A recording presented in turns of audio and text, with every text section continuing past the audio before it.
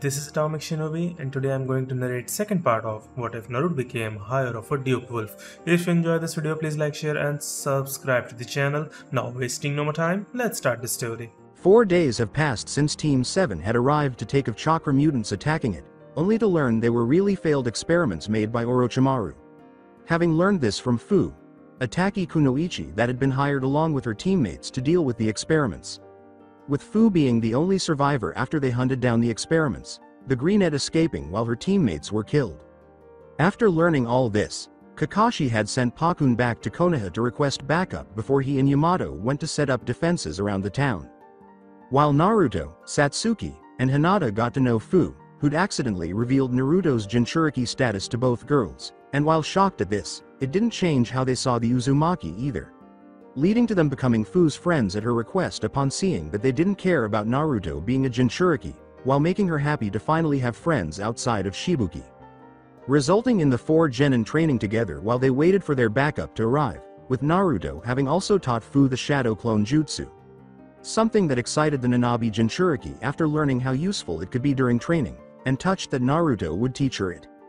The four of them had also taught each other some ninjutsu, with Naruto, Satsuki, and Hinata teaching Fu the water style and wind style ninjutsu they knew, while Fu taught them the water style ninjutsu she knew, as well as teaching Naruto and Hinata some exercises to strengthen their water style ninjutsu as well. They also learned that Fu was pretty skilled in kenjutsu as well, when she showed them the Takigakure style water cutting sword, while understanding that it's one jutsu she couldn't teach them. But it did give Naruto and Satsuki the chance to spar against her, using their swords, with Hinata also sparring against them while using their swords, wanting to get better at fighting opponents that use weapons.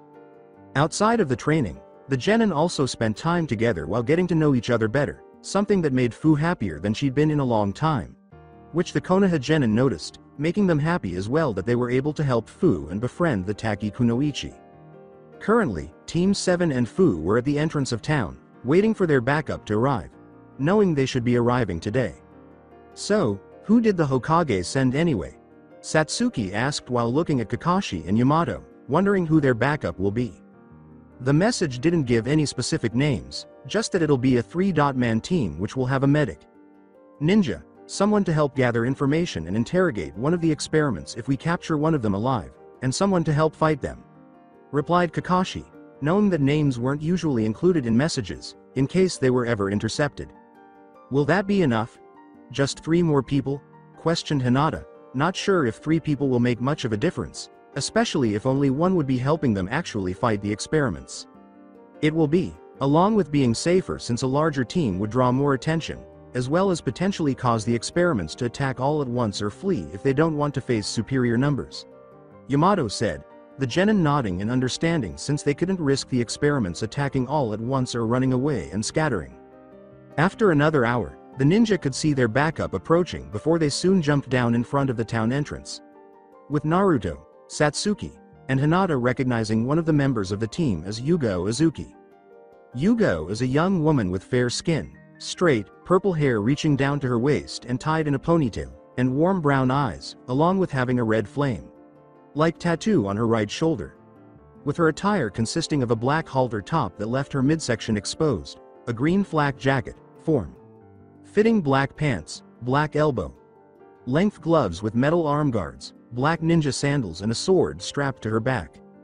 The genin having met Yugo, after Kakashi and Yamato brought her during training sessions to help Naruto and Satsuki with their kenjutsu, though she didn't show up all the time due to her being busy, unaware that she was fulfilling her Anbu duties, with her fiancé, Hayate Gecko, filling in as their kenjutsu instructor when she was unavailable. As for the other 2, the first is a large, imposing man with tanned skin, black eyes, and 2 scars on his face, with one going diagonally down his right cheek and jaw, and the second going down the left side of his face near his eye and through his mouth to his chin. With him wearing a dark gray, nearly black, uniform consisting of a buttoned shirt with a folded collar, matching colored pants, and dark gray ninja sandals, a black trench coat over it, and a bandana version of the forehead protector wrapped around his head. And the second was a 19-year-old teen boy with pale skin, onyx colored eyes covered by circular, black rimmed glasses, and ash gray hair kept in a ponytail and bangs that parted at the center, His attire consisted of a dark purple shirt with a high collar, a white shirt, dark purple pants with a white cloth waistband, blue ninja sandals, dark purple fingerless gloves with armored plates on the back of the hand, and a blue forehead protector. "Ibiki, I'm surprised the Hokage sent you," Kakashi said in surprise that the Hokage chose to send Ibiki to get information out of the experiments. "Given the circumstances, Hokage Sama wanted to ensure we got all the information we could get out of these experiments," replied Ibiki, with the two Jonin nodding at this. Knowing if anyone can make any experiments they capture reveal their secrets, it'd be Ibiki.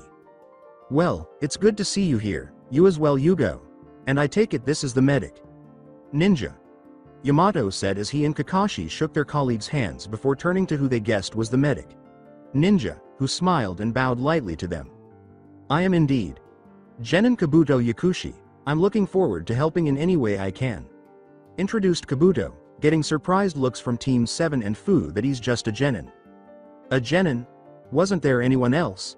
Kakashi asked, wondering why the Sandame would send a genin when there could have been more experienced medic nin available. It may seem strange, and while Kabuto's had a less than stellar track record when it comes to the Chunin exams, he's also proven to be one of our best medics. Being the adopted son of the late, former captain of the medic corps and his part-time work at the hospital. It's why the Hokage assigned him to this mission, since he isn't expecting him to take part in any field work as a medic ninja, and if he does a good enough job then he can qualify for a field promotion. Ibiki explained, knowing for any genin that don't have any luck in the Chunin exams, they would find better luck in advancing through the ranks with field promotions.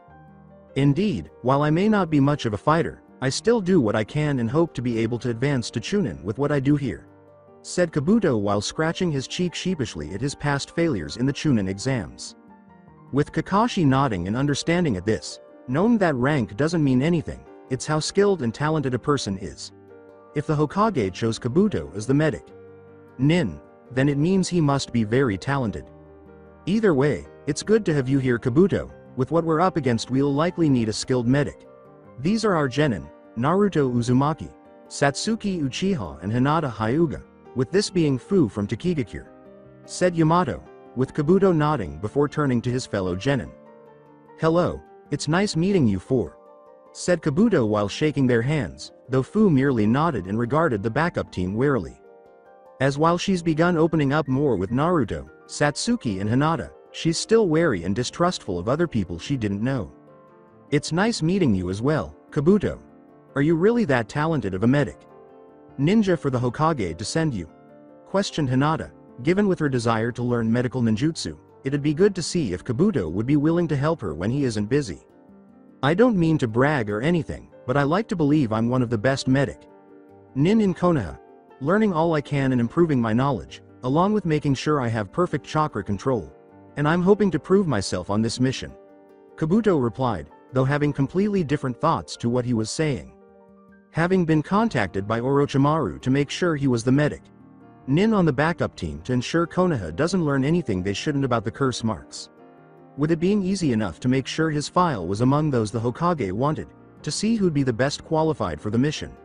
Along with a convincing performance of being eager to prove himself in the field in the hopes for a field promotion, getting him a spot on the team.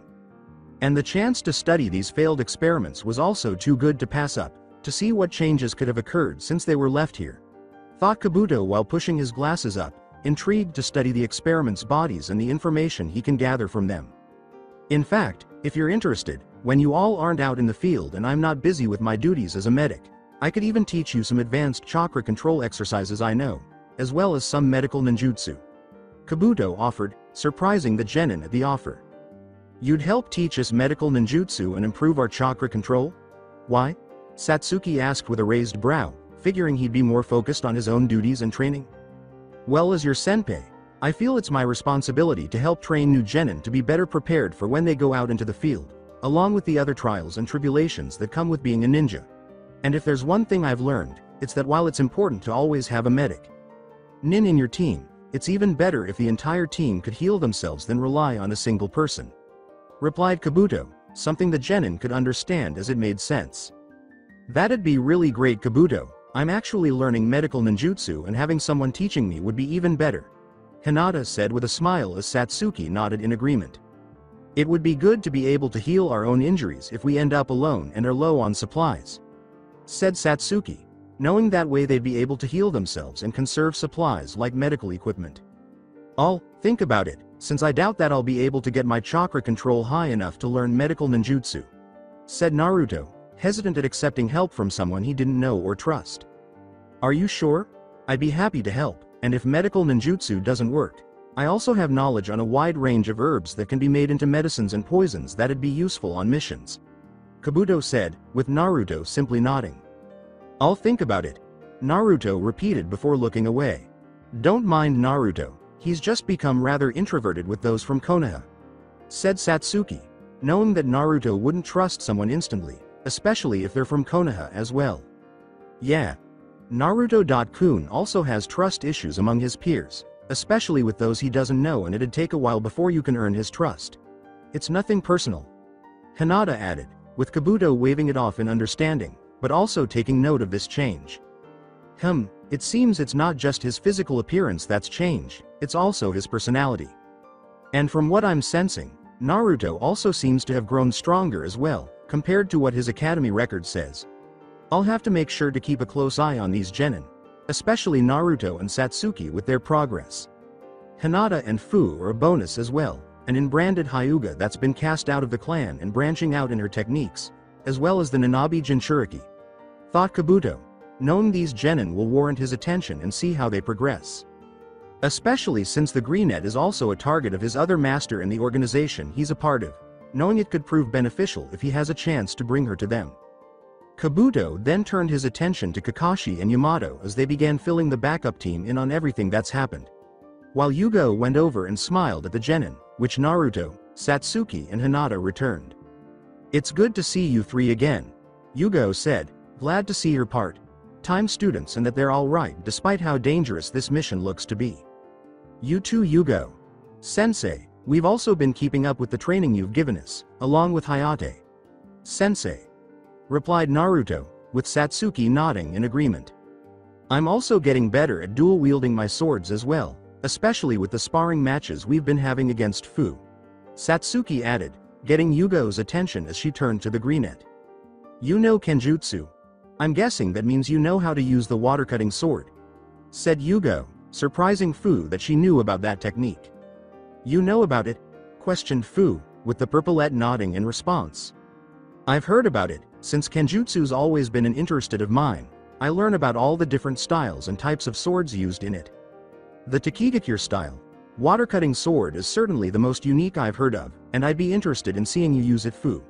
If you want, while we're here and aren't busy, I could even give you some pointers, since I also help Naruto and Satsuki with their Kenjutsu training, Yugo said, surprising Fu again at the offer before she looked to the other genin, wanting to see what they thought of her.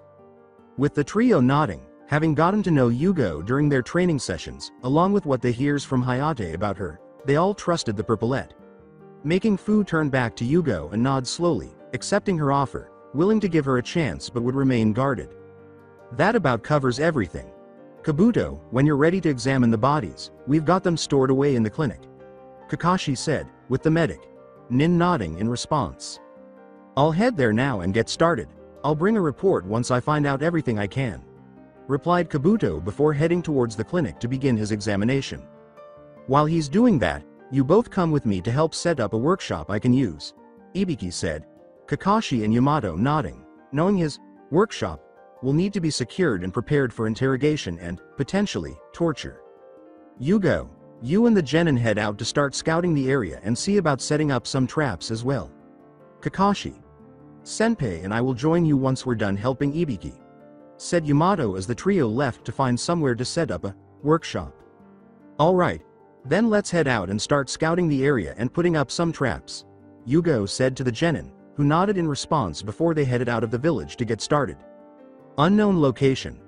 Meanwhile, unknown to the ninja, the leader of the failed experiments, Ryujin, has just learned of the death of 3 of his subordinates.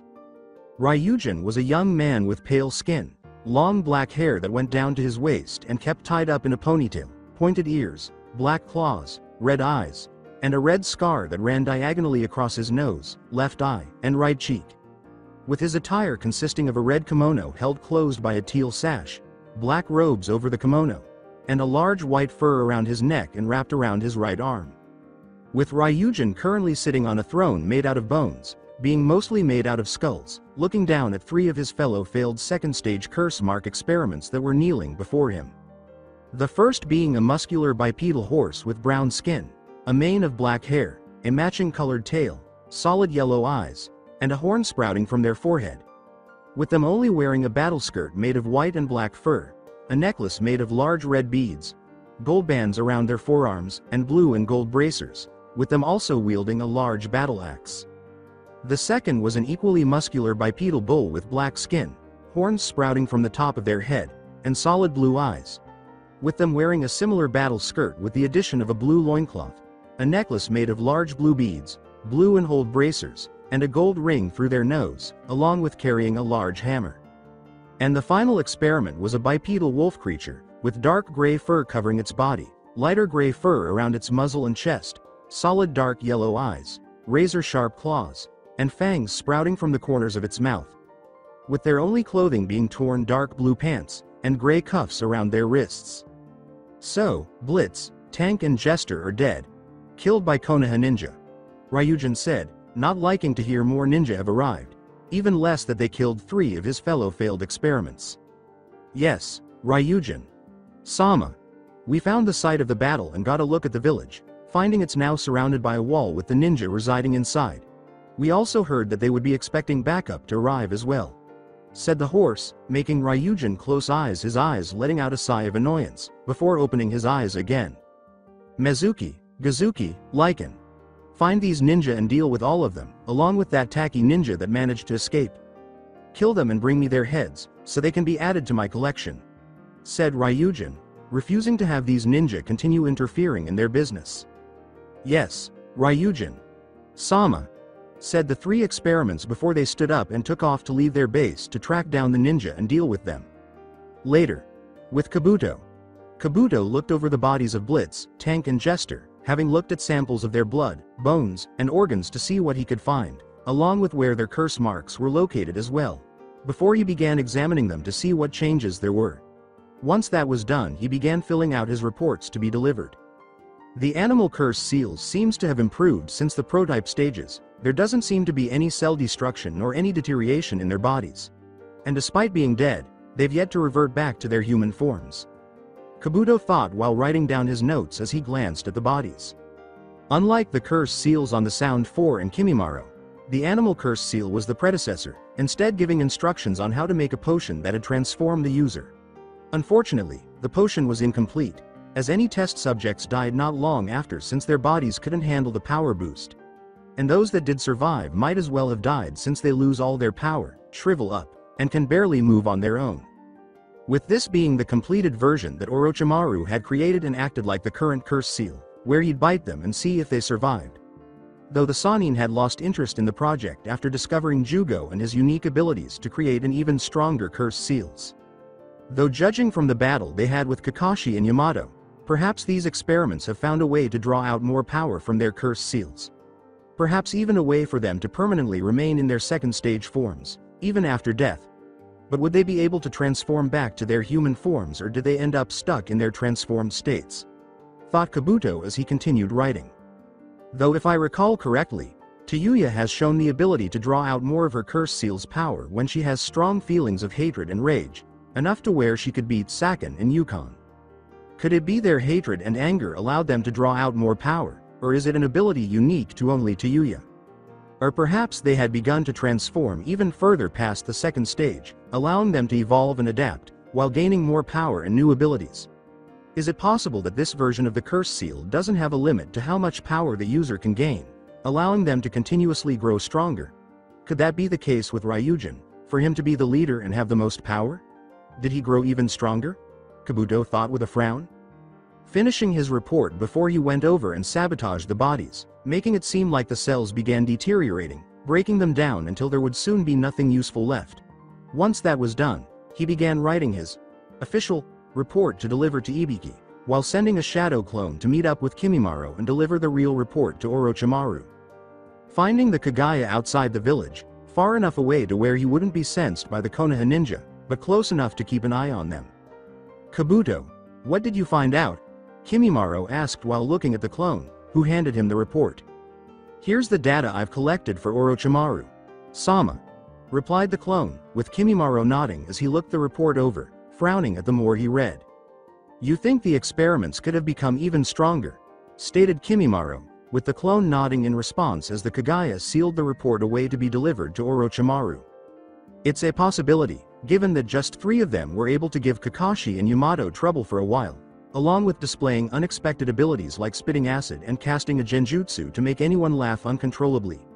And the fact Ryujin is able to make all of them obey and listen to him, means he's potentially grown even stronger than he was before, the clone said, which only made Kimimaro's frown deepen. Given how last time they saw Ryujin, he was second only to Jugo in terms of power, especially since his curse seal was unique as it was one of the newer curse seals with elements of the animal ones added to it. If he's grown even stronger, then he could prove to be a serious problem. You believe we should assist the Konoha ninja in dealing with Ryujin, should he prove too much for them? Said Kimimaro, with the clone nodding at his words. Yes.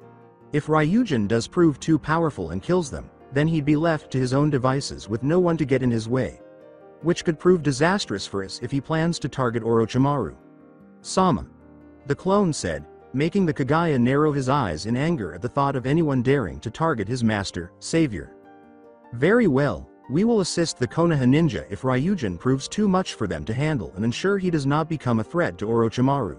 Sama, Kimimaro stated, with the clone nodding in agreement before dispelling as the Kagaya pulled out a summoning scroll and a vial of blood. In a puff of smoke, a snake summon appeared, who Kimimaro handed the storage scroll to, which it proceeded to swallow, before dispelling to deliver the report to Orochimaru. With Team 7, Fu, and Yugo. Meanwhile, Yugo and the Genin had set up several traps around the town, being able to cover more ground with the help from Naruto's and Fu's shadow clones. With them soon being joined by Kakashi and Yamato, after they'd finished helping Ibiki set up his workshop. Once they finished setting up several traps, the Genin and 3 Jonin began scouting the surrounding forest, looking for any sign for where the experiments could be. Going to where Kakashi and Yamato fought the 3 experiments to see if they could pick up a trail for where they came from. With them all jumping through the trees, only for them to be forced to stop by a sudden powerful blast of wind. The wind forcing them to channel chakra to their feet to stick to the branches to avoid getting blown away. Though they didn't have time to react as the wind turned razor sharp, slicing right through the trees they were standing on, making them all lose their footing as they were sent flying through the air, with Kakashi, Yamato and Yugo managing to grab hold of some trees that weren't destroyed. While Naruto, Satsuki, Hinata, and Fu weren't as lucky as they went flying into the forest, making the Jonin mentally curse as the wind soon stopped. But before they could go after the Genin, they were forced to jump back by a large blast of flames shooting from the ground. The 3 tensing with Kakashi and Yamato pulling out a kunai while Yugo drew her sword when Gazuki and Mizuki jumped down on either side of them. Not a moment later, Gazuki slammed his hammer into the ground, causing the ground to start shaking before stone spikes shot out of the ground towards the ninja, with them quickly jumping into the air to avoid the spikes before Yugo raised her sword blocking Mizuki's axe after he jumped up after them. Wind style. Air bullets. Mizuki shouted, shooting multiple air bullets right at Yugo, with the purplet having no time to dodge the point blank attack as she was sent flying back and flying into a tree grunting at the impact. Earth style. Flying thrown stones, said Gazuki before slamming his hammer into the ground again, sending dozens of rocks flying right at Yugo. Lightning style. Electromagnetic murder, Kakashi said, going through hand signs before releasing a stream of lightning that blasted through the rocks towards Gazuki. Water style. Water trumpet, said Yamato, shooting a jet of water through his hands at the bull experiment, combining with the lightning empowering both attacks, only for Mizuki to jump down in front of Gazuki. Wind style. Wind cutter jutsu, said Mizuki while swinging his axe and unleashing several blades of wind, slashing through and dispersing the stream of water, along with dispelling the lightning. Fire style. Blazing meteors, said Gazuki, releasing several fireballs at the 2 Jonin, with the flames growing even larger and more powerful by the wind cutter jutsu. The sight making Kakashi and Yamato quickly use a substitution to avoid getting hit by the wind blades and fireballs. with Yugo having recovered from the previous hit from Mizuki before getting behind the two experiments, creating 5 shadow clones that all rushed the two from blind spots. "Dance of the Crescent Moon," said Yugo, as Gazuki and Mizuki looked to her and her clones before they all leapt through the air in a formation reminiscent of a crescent moon. With the sudden change making Gazuki and Mizuki look to see where they landed as Yugo and her clones rushed them with their swords drawn. "Fire style. Running fire," said Gazuki, creating a circle of fire around him and Mizuki. "Wind style. Divine wind," Mizuki said, releasing a gust of wind that began forming into several mini tornadoes, which combined with the flaming circle, creating tornadoes of fire that rushed right towards Yugo and her clones, incinerating each of them until nothing but ash was left. Though suddenly the two experiments found themselves ensnared by multiple branches emerging from the ground, with Yamato soon emerging from the ground, with his right arm current being made of wood and digging into the ground. "Wood style. Smothering binding jutsu," said Yamato before they heard the sound of birds chirping, as Kakashi and Yugo both leapt from the trees, the purplet having been hidden the entire time while sending clones to distract them. "Rakery," Kakashi said, diving down towards Gazuki to stab his rakery into his chest. "Hazy Moon Knight," said Yugo while swinging her sword in a circular motion, leaving behind afterimages before rushing Mizuki. The copy ninja impaled Gazuki in the chest, while Yugo stabbed her sword through Mizuki's neck, killing both of the failed experiments, only for the three to be shocked when Gazuki and Mizuki dissolved into mud, showing they were only Earth style. Shadow clones. "Earth style. Earth corridor," Gazuki shouted as he emerged from the ground before they began rising up around the Konoha ninja until they were completely trapped inside the now expansive cavern Gazuki created. With the bull, like and horse-like creatures being at one of the exits, while Mizuki had 3 clones at the other 3 exits. "Lightning style. Depth charge," said Mizuki and his clones, as all of them surrounded their bodies in lightning before swinging their axes at the tunnels, unleashing powerful bolts of electricity into them. While within the tunnel, Kakashi, Yamato and Yugo heard the sound of electricity before their eyes widened as they soon saw the lightning come at them from either side. "Earth style. Mud wall," Kakashi said, going through hand signs before slamming his hands on the ground, creating 2 stone walls on either side of them to block the lightning. "Wood style. Wood locking wall," said Yamato, going through hand signs as wooden roots emerged from the ground and surrounded the trio in a dome of wood for added defense, getting their shields up just in time as the bolts of electricity crashed into and through the stone walls, hitting the wooden dome with Yamato gritting his teeth as he used more chakra to keep the dome up, only stopping once they heard the lightning finally fade away, before tensing as they then heard Gazuki and Mizuki attacking the dome with their weapons trying to break through, making the 3 trade looks, knowing this was going to be more difficult than they thought. With Naruto, Satsuki, Hinata, and Fu. Meanwhile, Naruto and the girls had landed on the ground after being sent flying, making them grunt at the impact before getting up. "Are you 3 all right?" Naruto asked while looking at the girls as they picked themselves up. "Yeah, we're good," replied Satsuki, Hinata and Fu nodding in agreement. "Was that one of the experiments that attacked?" Hinata asked as she activated her Byakugan to keep an eye out, in case any other of the experiments were nearby. "They've probably learned about you all being here and that 3 of their members are now dead, which means these ones are likely stronger than the other 3. Fu stated, making the Konoha genin nod in agreement, before they tensed when they suddenly saw something speeding through the trees. "Hinata," Satsuki said as he drew her swords and combined them together into a bow, with Naruto drawing his katana as well, all of them looking around for the experiment. I'm having trouble following it, it's moving so fast, there," said Hinata, pointing to where the experiment was going to be, making Satsuki immediately shoot an arrow into trees, only to end up missing, before they were forced to jump out of way of several crescent-shaped blades of chakra came shooting out of trees at them, with Naruto tensing as he quickly raised his sword, blocking Lycan's claws as the wolf-like experiment leapt out of trees at the Uzumaki, only to grunt in pain when Lycan opened his muzzle, unleashing a loud sonic howl as a blue concussive blast. The blast sending Naruto flying into a tree, though he managed to catch himself and flip around while landing on his feet, sticking to the tree, before jumping away when Lycan jumped at him, his claws tearing through the tree with ease. "Water style. Rising water slicer," Fu said while going through hand signs before slamming her hands on the ground, causing a linear wave of water to shoot up and rush towards Lycan. Lightning style.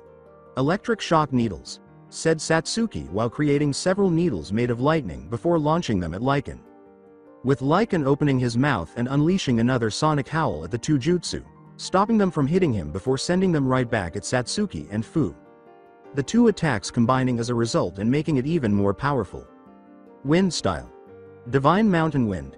Naruto said while jumping in front of Satsuki and Fu, creating a vortex of wind that he launched at the attack with the two colliding against each other, with the Uzumaki pushing more chakra into his jutsu while Lycan began howling louder.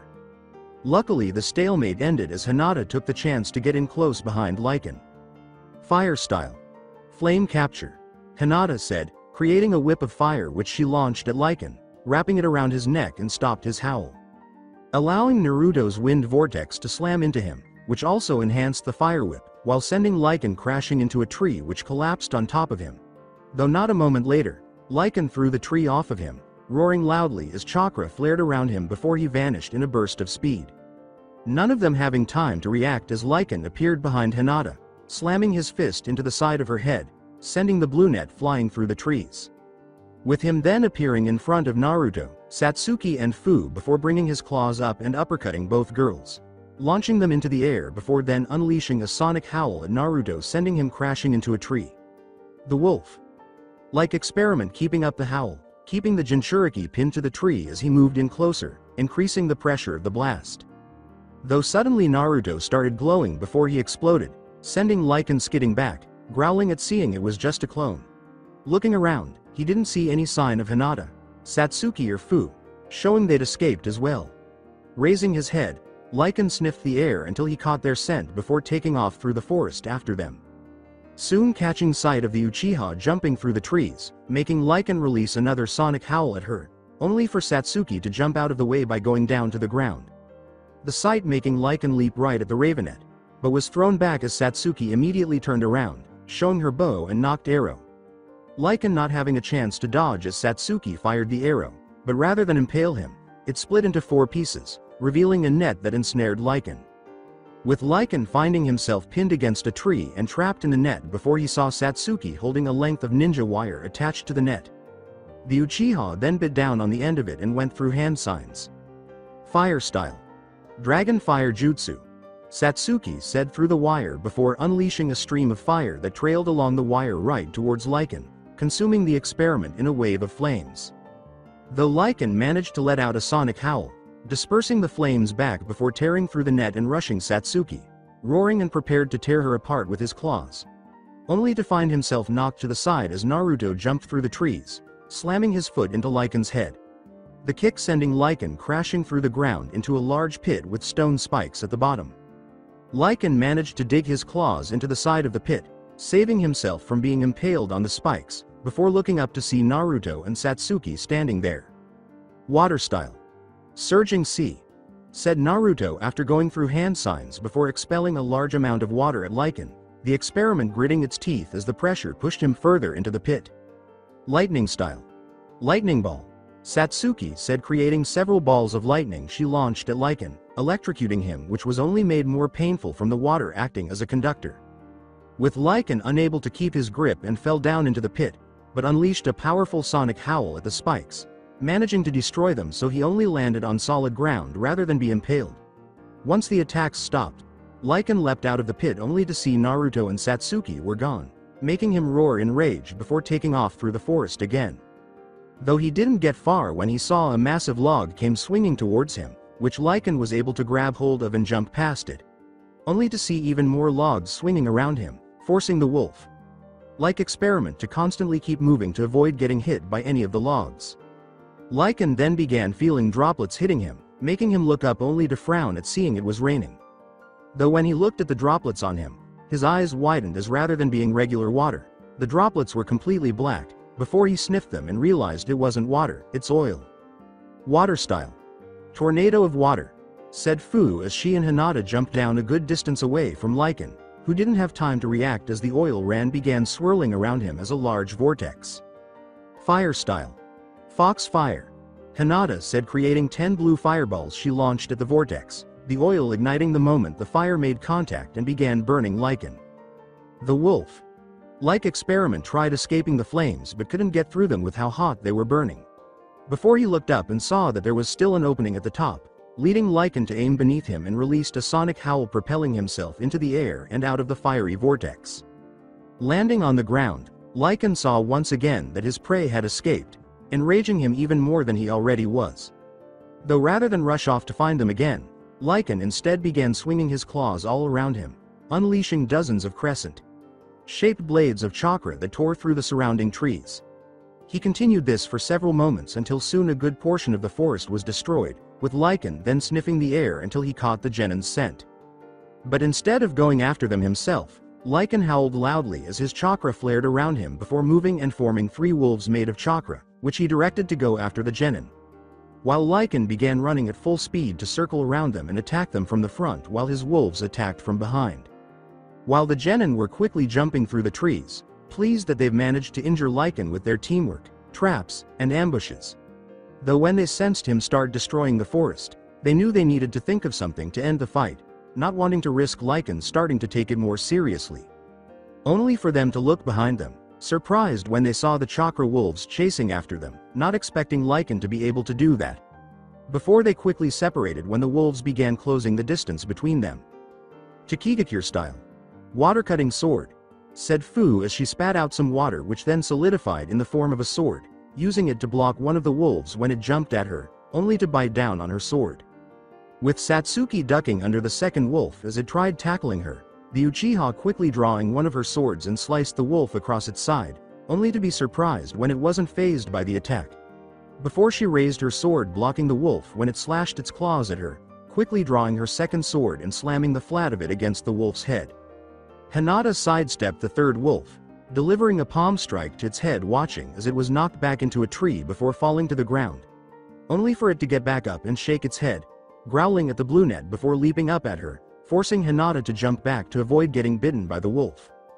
While Naruto drew his katana and went to help the girls deal with the wolves, before quickly turning around and blocking Lycan's claws. The Uzumaki not having time to react when Lycan brought his other hand up, delivering an uppercut that knocked Naruto into the air. The wolf-like experiment then jumping up above Naruto and unleashed a sonic howl that sent him crashing into the ground. Which also distracted the girls, giving the chakra wolves the chance to attack them, with Fu getting tackled from behind and knocked to the ground.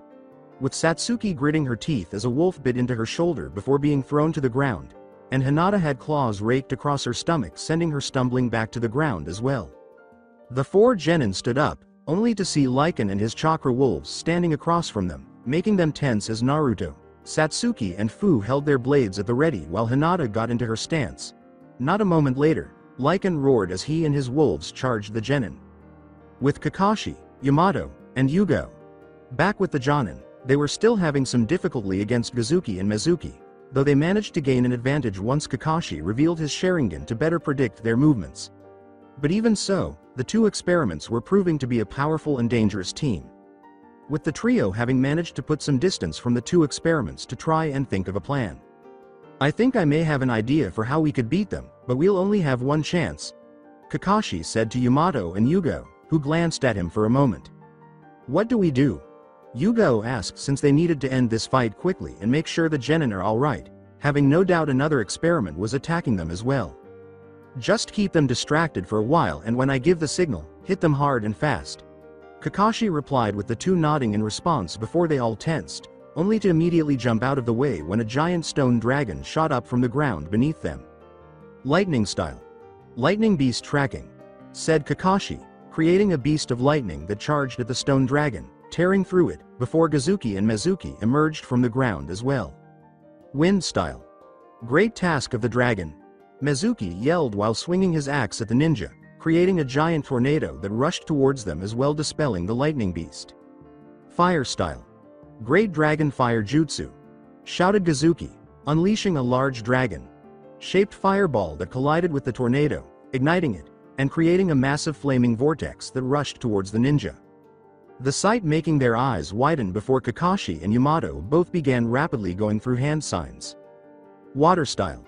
Great waterfall jutsu, Kakashi and Yamato said as they both expelled a massive amount of water at the vortex, the attacks colliding together creating a large amount of steam blocking everyone's view. Wind style. Great breakthrough, said Mizuki, unleashing a powerful blast of wind, blowing away the steam only for them to not see the ninja anywhere before Yamato came running out of the trees. Earth style. Earth flow spear, said Yamato while going through hand signs before slamming his hands on the ground, causing multiple earth spikes to shoot up from the ground towards Kazuki and Mizuki.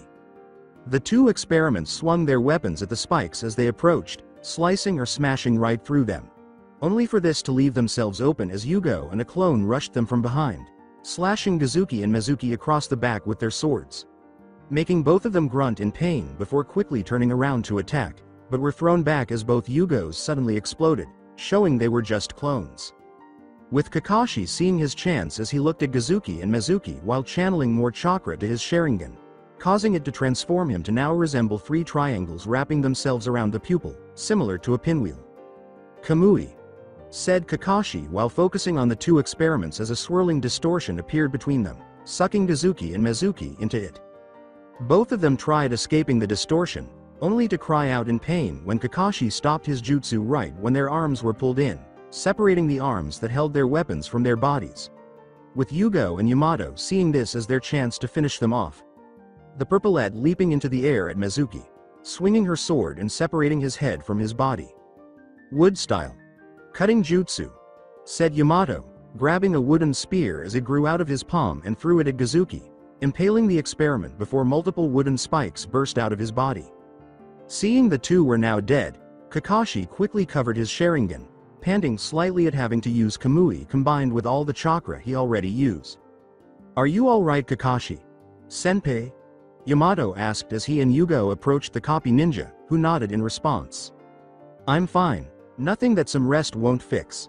Let's seal up these bodies to be studied as well, and then go find the genin to make sure they're alright," Kakashi replied, with the two nodding as they went to seal away Gozuki's and Mizuki's bodies before taking off to where they could sense the genin.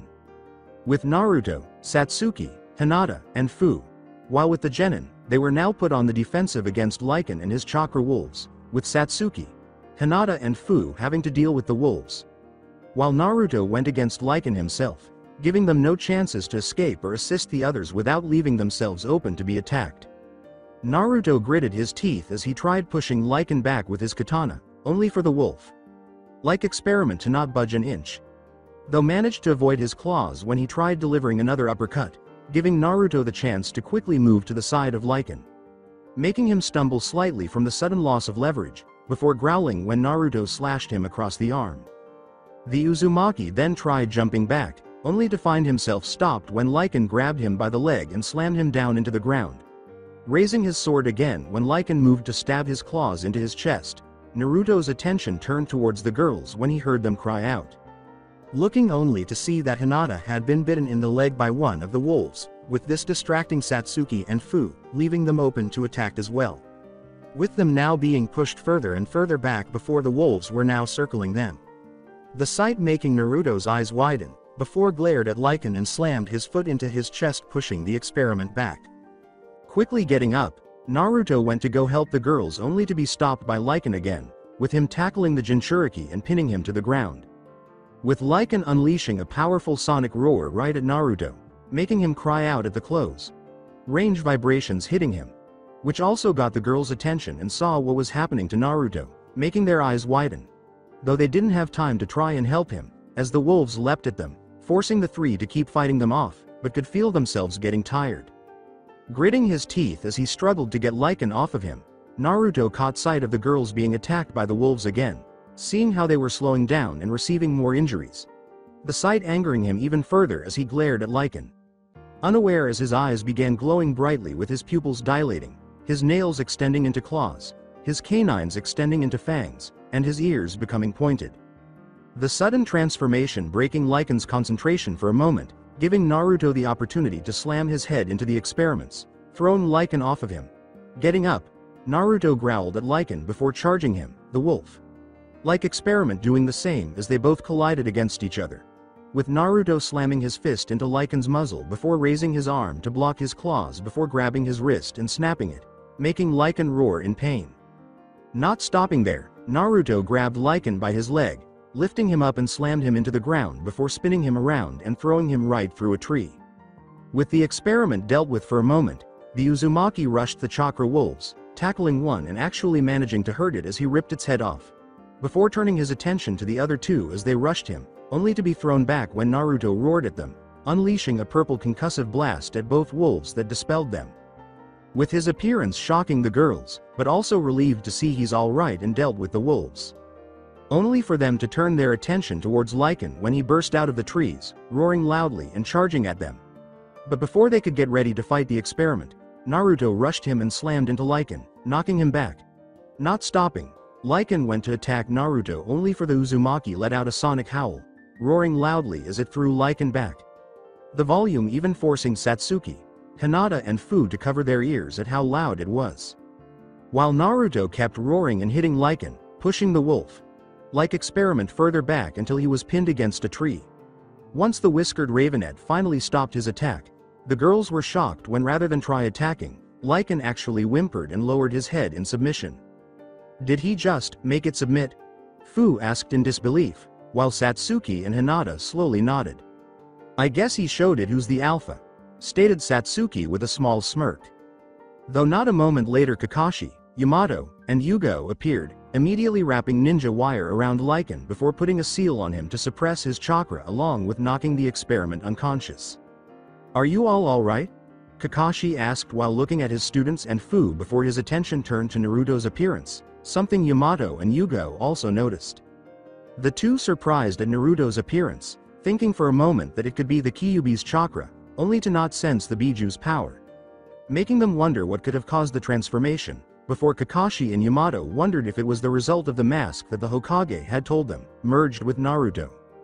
Yeah, we're fine, a bit beaten up, but we're all fine, replied Hinata as they approached the Jonin with Naruto's features returning to normal at seeing the three were alright.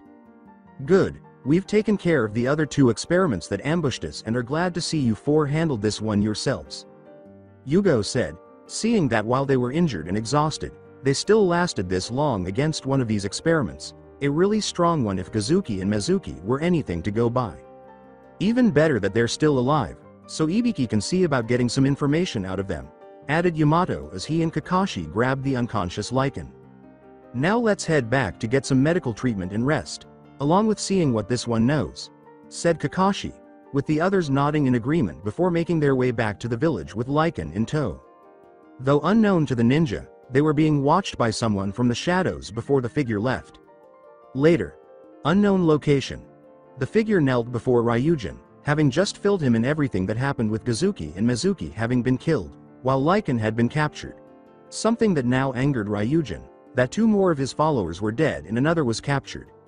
Likely to be interrogated for anything he knew, meaning it wouldn't be long before the ninja located their base. It seems these ninja are bigger threats than we anticipated, if they've now taken out half of our numbers. I suppose it's about time I started treating them seriously, and if they wish to find us then we'll let them. In fact, we'll personally head to their location, ourselves. Ryujin stated as he stood up, intending to launch a full-on assault on the ninja. If they wish to continue impeding his plans, then he'll let them experience just who it is they're daring to stand against before ending their lives. Once they got back to town, Kakashi and Yamato gave Lycan to Ibiki so that he could start questioning the experiment to see what knowledge he had. Kabuto had sent Yugo and Fu to be examined prior to the arrival of Team 7. As Kabuto examined their wounds and began to treat them, he said, "From what I see, it looks like you all got off lucky with these new experiments since it seems like they were much stronger than the previous three." Knowing that Kazuki and Mizuki had been formidable rivals, Kakashi remarked, "Yeah, they also had much better teamwork."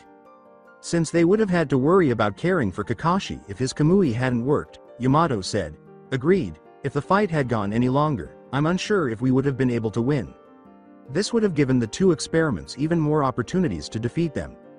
Yugo asked, glancing at the four genin and considering their condition upon arrival, "What about the genin? How are they?" Naruto, Hinata, and Fu nodded in agreement as Satsuki responded, "We already said we're fine. While it's good for you to say that, it's better for you to know your own limits." Satsuki and Hinata both have their share of injuries, Plus they were running low on chakra when you all got back. Though Naruto and Fu, you both are free to go since your injuries seem to have already healed for the most part and your chakra reserves recovered as well. So, you both can go. Kabuto replied, having only healed the injuries that remained. In the process, Fu was also discreetly given a tracking seal, and it was planned to give Sasori the tools to track Fu as soon as he had a chance.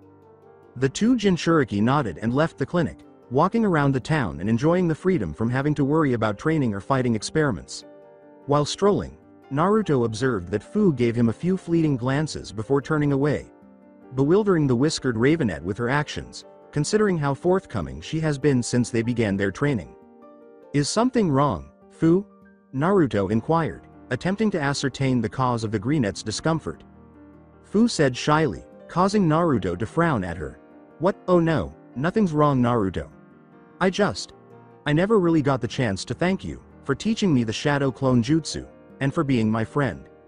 Naruto said, "You don't have to thank me for being your friend, and you definitely don't have to thank me for teaching you the shadow clone jutsu." However, when Fu shook her head, Naruto stopped speaking. "Yes I do. Before I met you, Satsuki, and Hinata, I only ever had Shibuki as a friend and someone who'd teach and train me. Then I met you three, and even after how I acted when I woke up, then when I accidentally exposed you as a Jinchuriki, you still chose to be my friend, even teaching me a jutsu to help with my training. It all really means a lot, especially since you know what it's like to be alone, then to have someone who cares about you and wants to be your friend. So, yes I do have to thank you, Naruto, because it means so much to me," said. Beaming at the Uzumaki looked at her with disbelief. "You really don't have to thank me, Fu.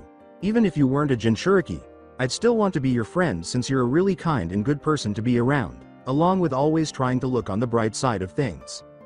And anyone who can't see how amazing you are isn't worth wasting time over. Besides, you've helped us as well by showing us the water-style ninjutsu you know. So, if you're going to thank me, then I should thank you as well for being my friend and helping with my training," replied Naruto, causing the Taki Kunoichi to look blushed at his words.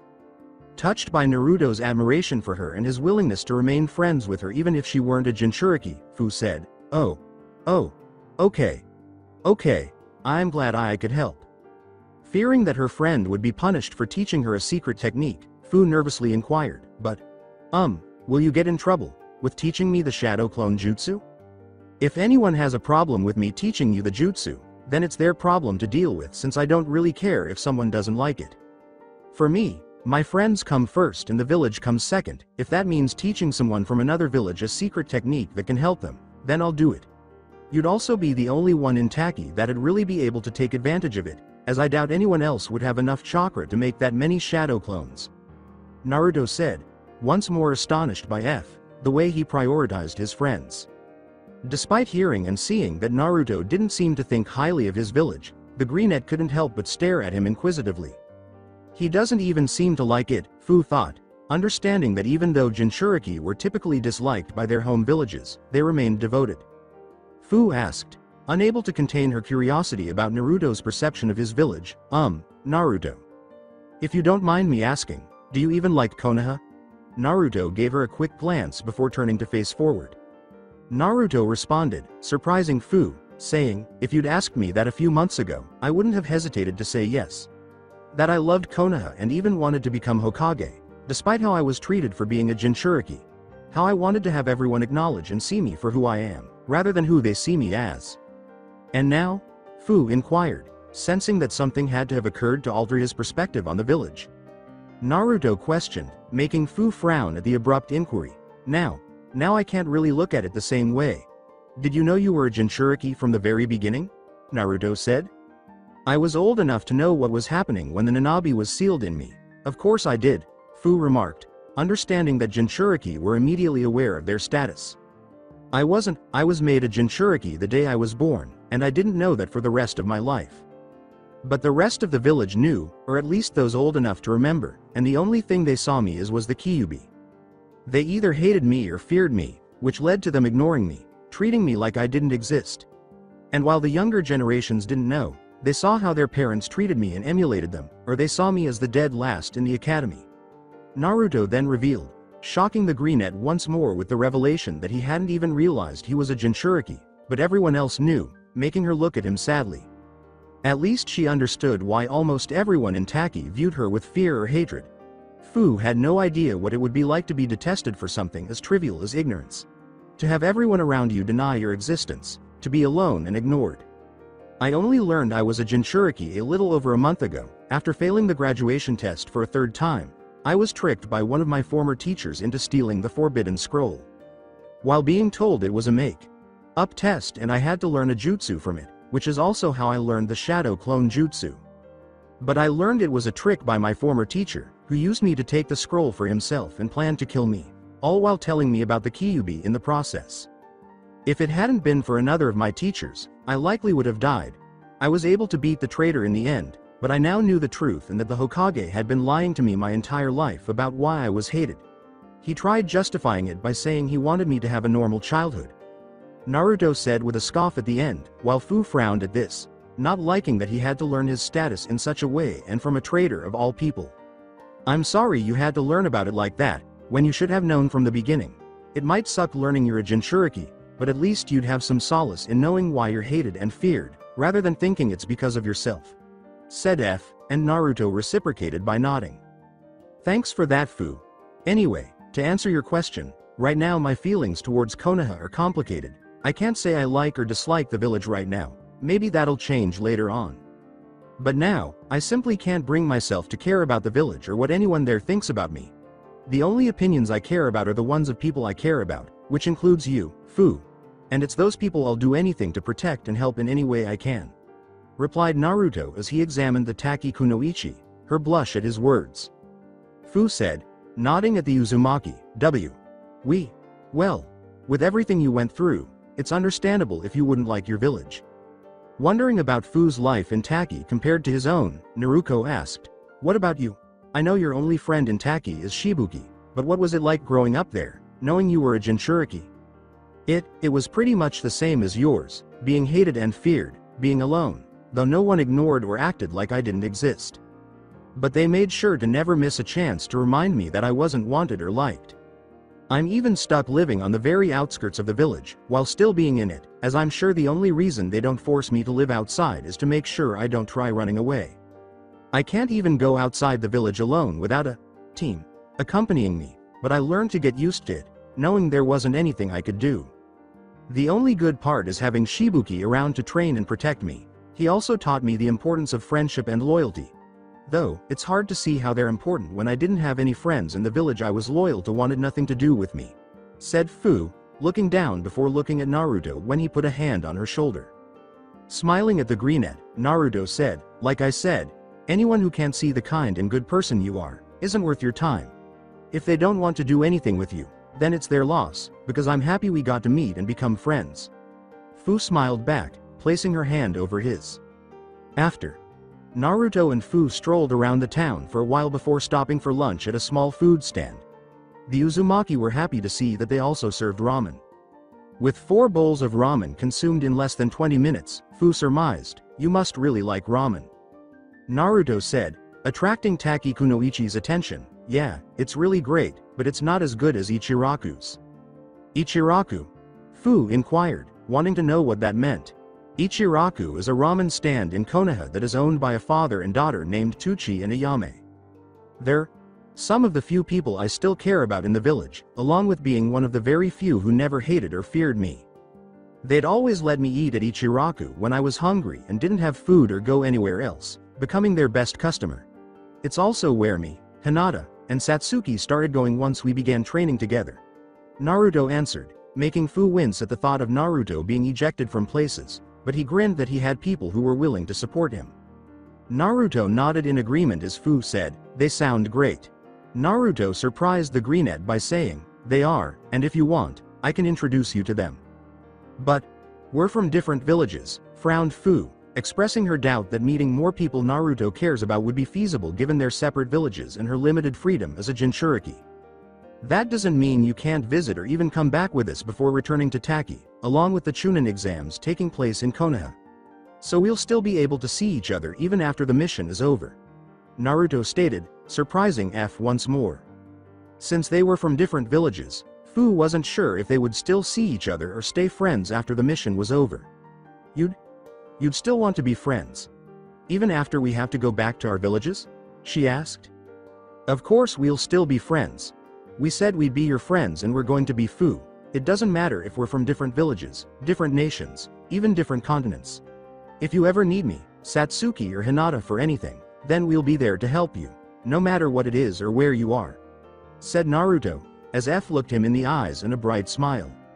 Feeling touched and delighted that Naruto would still want to be her friend even after the mission is over, Fu exclaimed, Thank you, Naruto. That really means a lot, that we'll still be friends, and that you'd go that far to help me." The Taki Kunoichi then surprised both herself and Naruto by leaning in to give him a cheek kiss. The two genin blushed at her move and hastily returned to their meal. Though Fu couldn't help but smile as the two gave each other a fleeting glance before turning away, causing Naruto to grin in addition to bringing her joy. Alongside Ibiki, in the meantime, stood in front of Lycan's cell and glared at the experiment, which was shackled and chained to the wall to prevent him from moving even an inch. Unfortunately, since Lycan's return, that has been the only positive development. Every attempt by the interrogator to force the experimenter to reveal everything he knew has failed. Ibiki began by merely attempting to scare Lycan with all of his abilities before turning to his summoning torture chamber. Garrote wire was used to restrain Lycan, tightening around his limbs each time he resisted speaking. Prior to attempting to slice, burn, and electrocute Lycan in an attempt to obtain some answers, you could just try beating him until he spoke. Only for all of his efforts to be met with silence, demonstrating a strong defiance of any forms of abuse and questioning. When Ibiki questioned the experiment, all it did was growl or snap at him. Ibiki said, beginning to feel Lycan is too much of an animal to be able to speak, and that, "I'm starting to think you can't even talk." Ibiki's eyes narrowed at Lycan as he growled, still furious at having been defeated and made to submit, "Of course I can talk human." Ibiki demanded, hoping that things would finally move forward, "So you can talk? Yet you've remained silent this entire time. Why?" Lycan said, punching the cell bars and glaring at the wolf. "Like experiment, because I find your attempt to interrogate me amusing. I've experienced far worse than you can inflict. Not that it would matter if I did tell you what you wanted to know. You'll be dead soon while any information you learn will be pointless. If that's a threat, you'll soon regret it, because if you think this is the worst I can do, you'll see that everything up to this point has just been me being nice. So, tell me what you're talking about," exclaimed Ibiki, aware that he would be demonstrating to Lycan his true abilities if he didn't start providing him with answers. Ibiki's eyes widened as Lycan asked with a dark, fanged grin, "You still don't get it, do you? You've killed 5 of us already and now captured 1. Ask yourself, human, do you really think Ryujin is going to ignore that you've wiped out half his forces, or is he going to make you all regret it?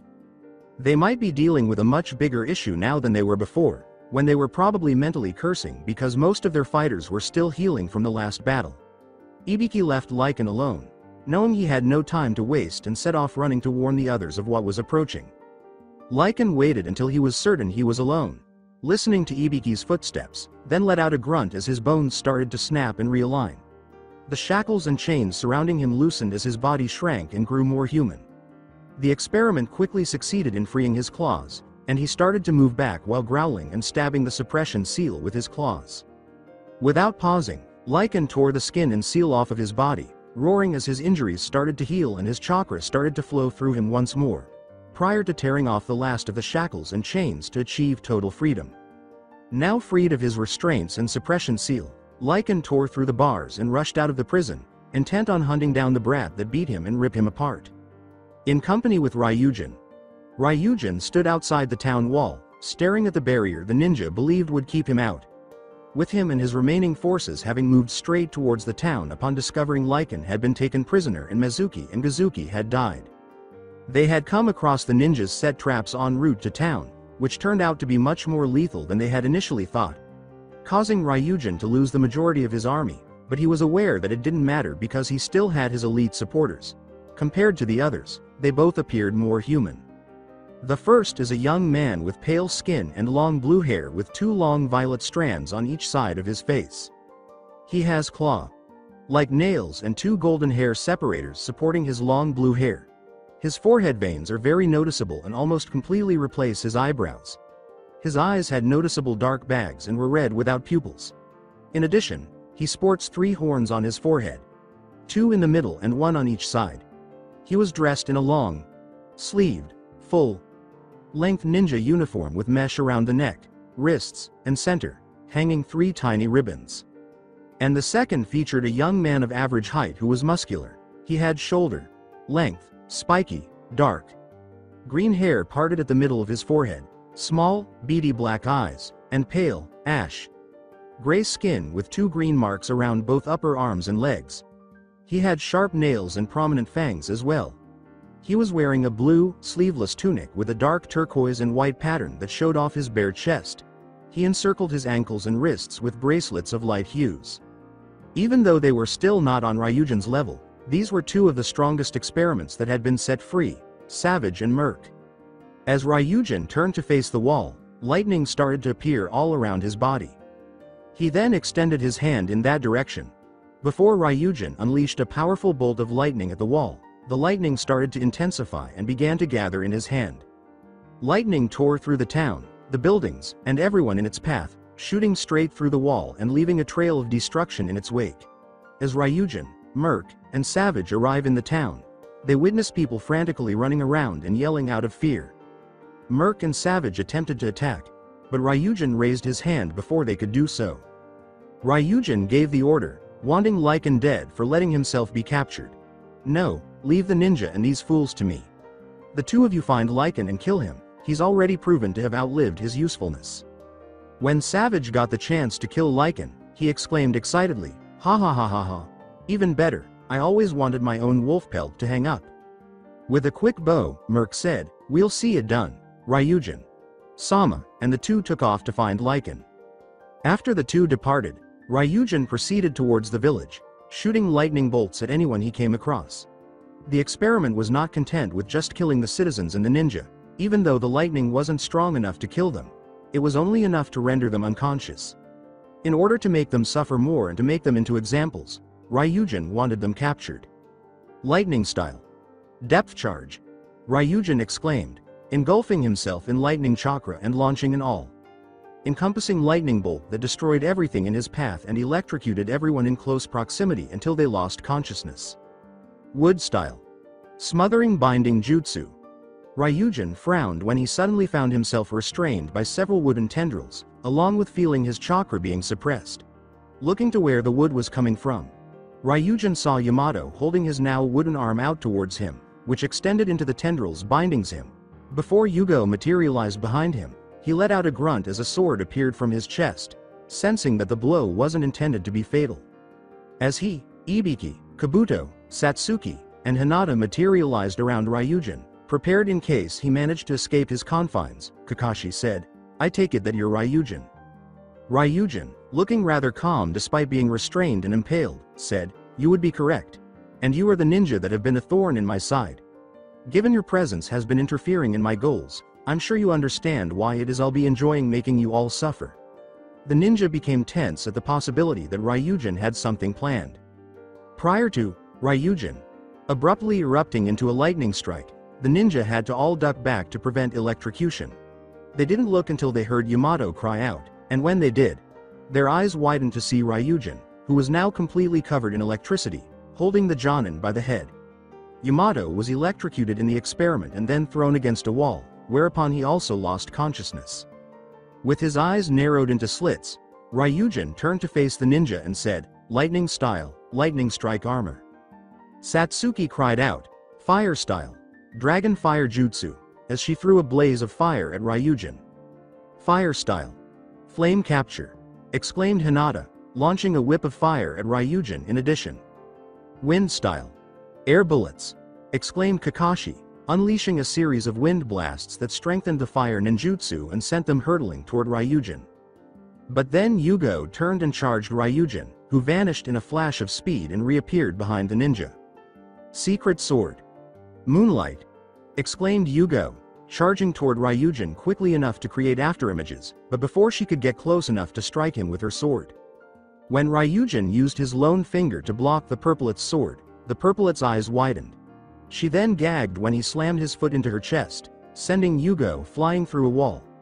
When Kabuto attempted to sneak up on him with a chakra scalepal, Ryujin then avoided him, slamming the medic Nin's head into the ground after shocking him and grabbing him by the neck. Ibiki slammed his hands on the ground and yelled, summoning Iron Maiden. This caused an Iron Maneki Neko to emerge from beneath Ryujin and begin encircling him. Only for the Iron Maiden to be blasted apart by Ryujin, who vanished in another burst of speed and smashed his fist into Ibiki's stomach. Ibiki was also knocked unconscious by Ryujin's elbow to the back of the Tokubetsu Jonin's head, causing him to double over in agony. Then, even though Ryujin was already low on chakra, he turned and blocked a kunai from Kakashi, who had revealed his Sharingan. Ryujin said, smirking slightly, using your Sharingan already? You must be desperate to end this fight, not that you had much of a chance to begin with.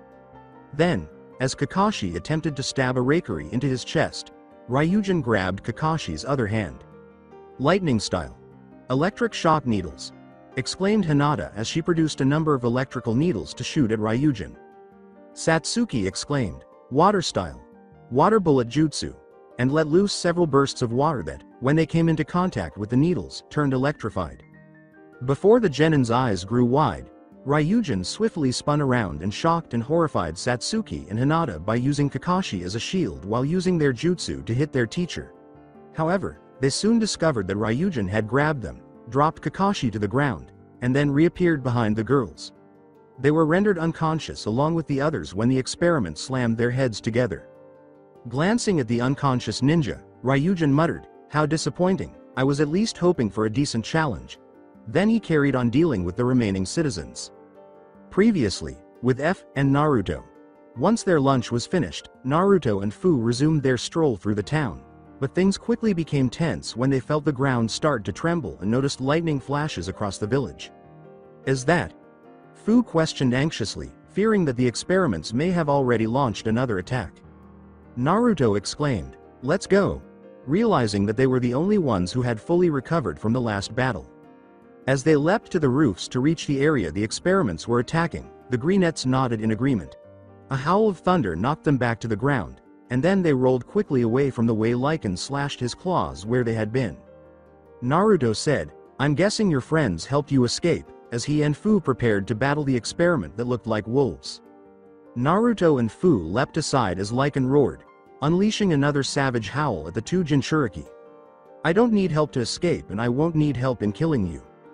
Water style. Rising water slicer, exclaimed Fu as he descended through a series of hand signs and hit the ground, sending a wave of water hurtling toward Lycan. Wind style.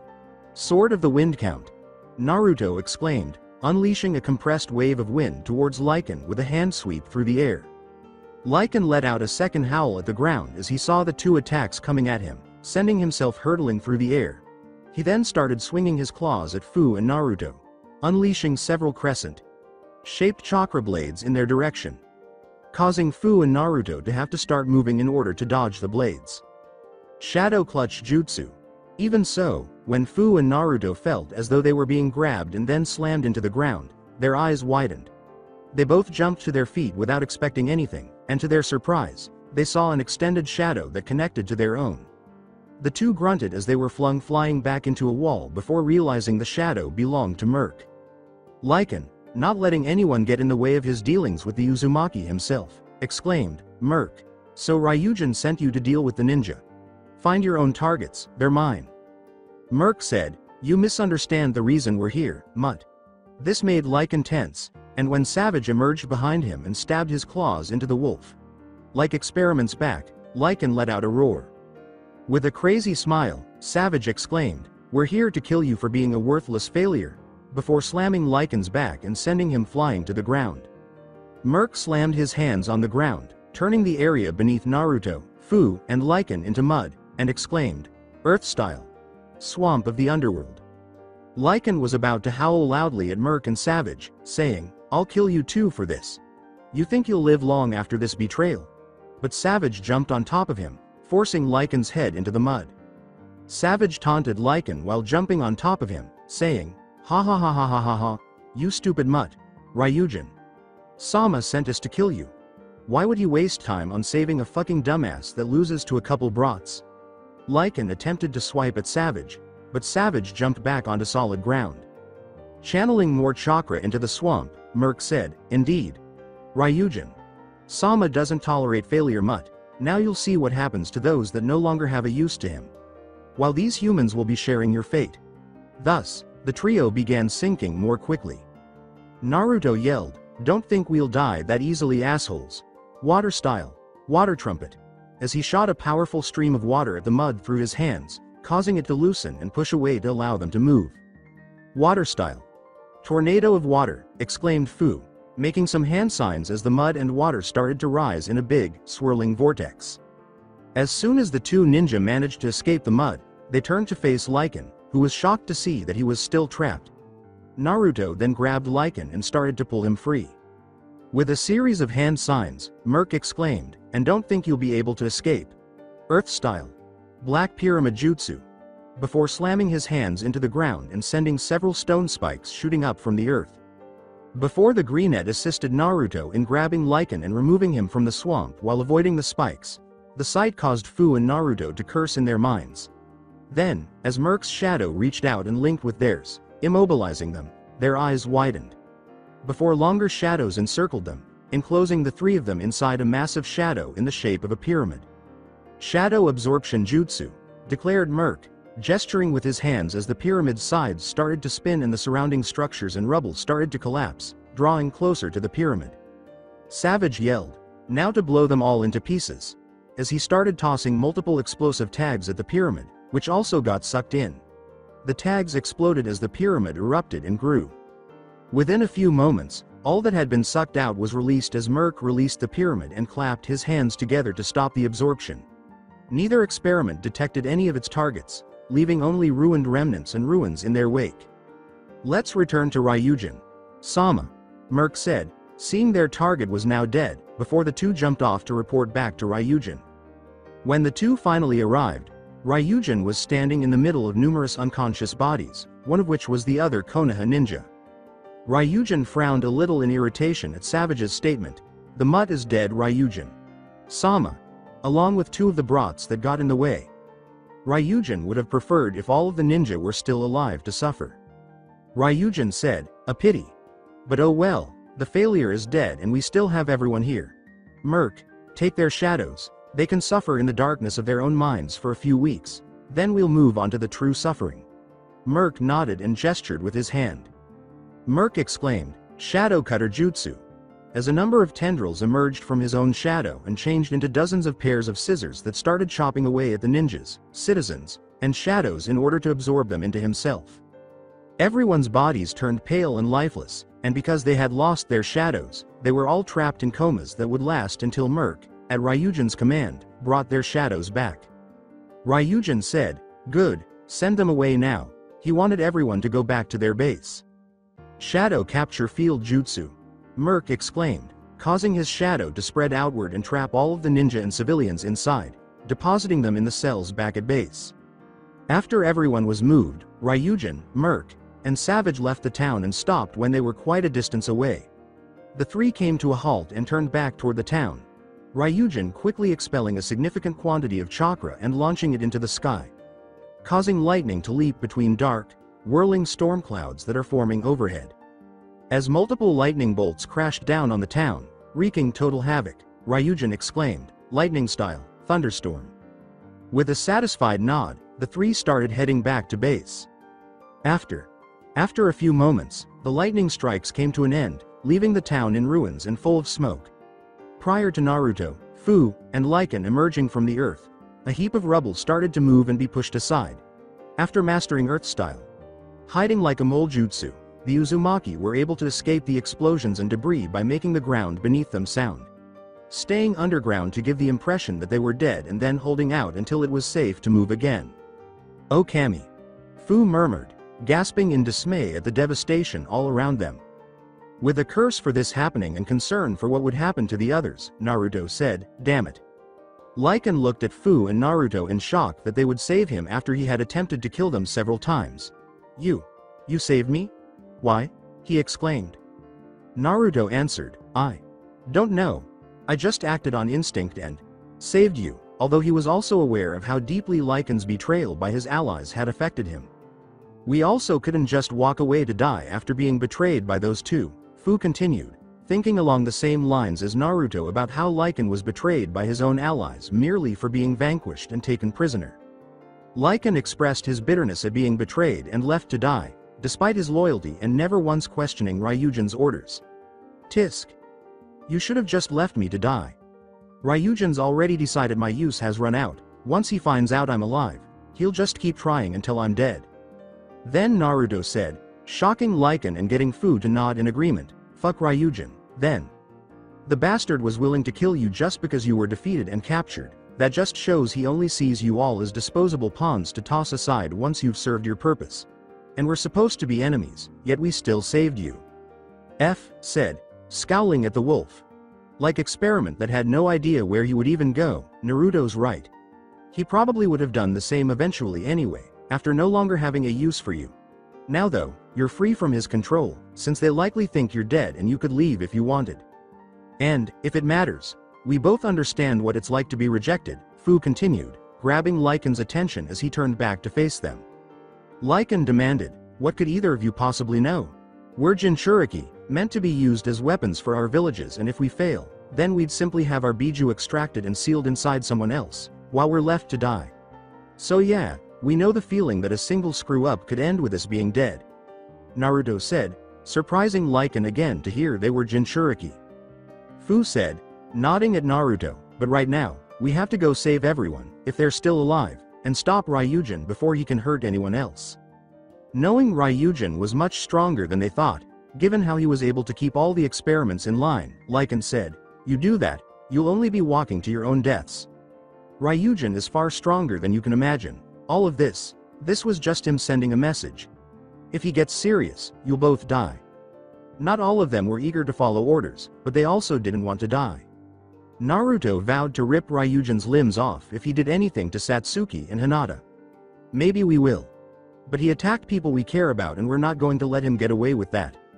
Fu added, wanting to exact revenge on Merc and Savage as well as payback against the two assholes that tried blowing us up and burying us. Lycan scowled at this and got to his feet, leaving Naruto and Fu unsure of his next move.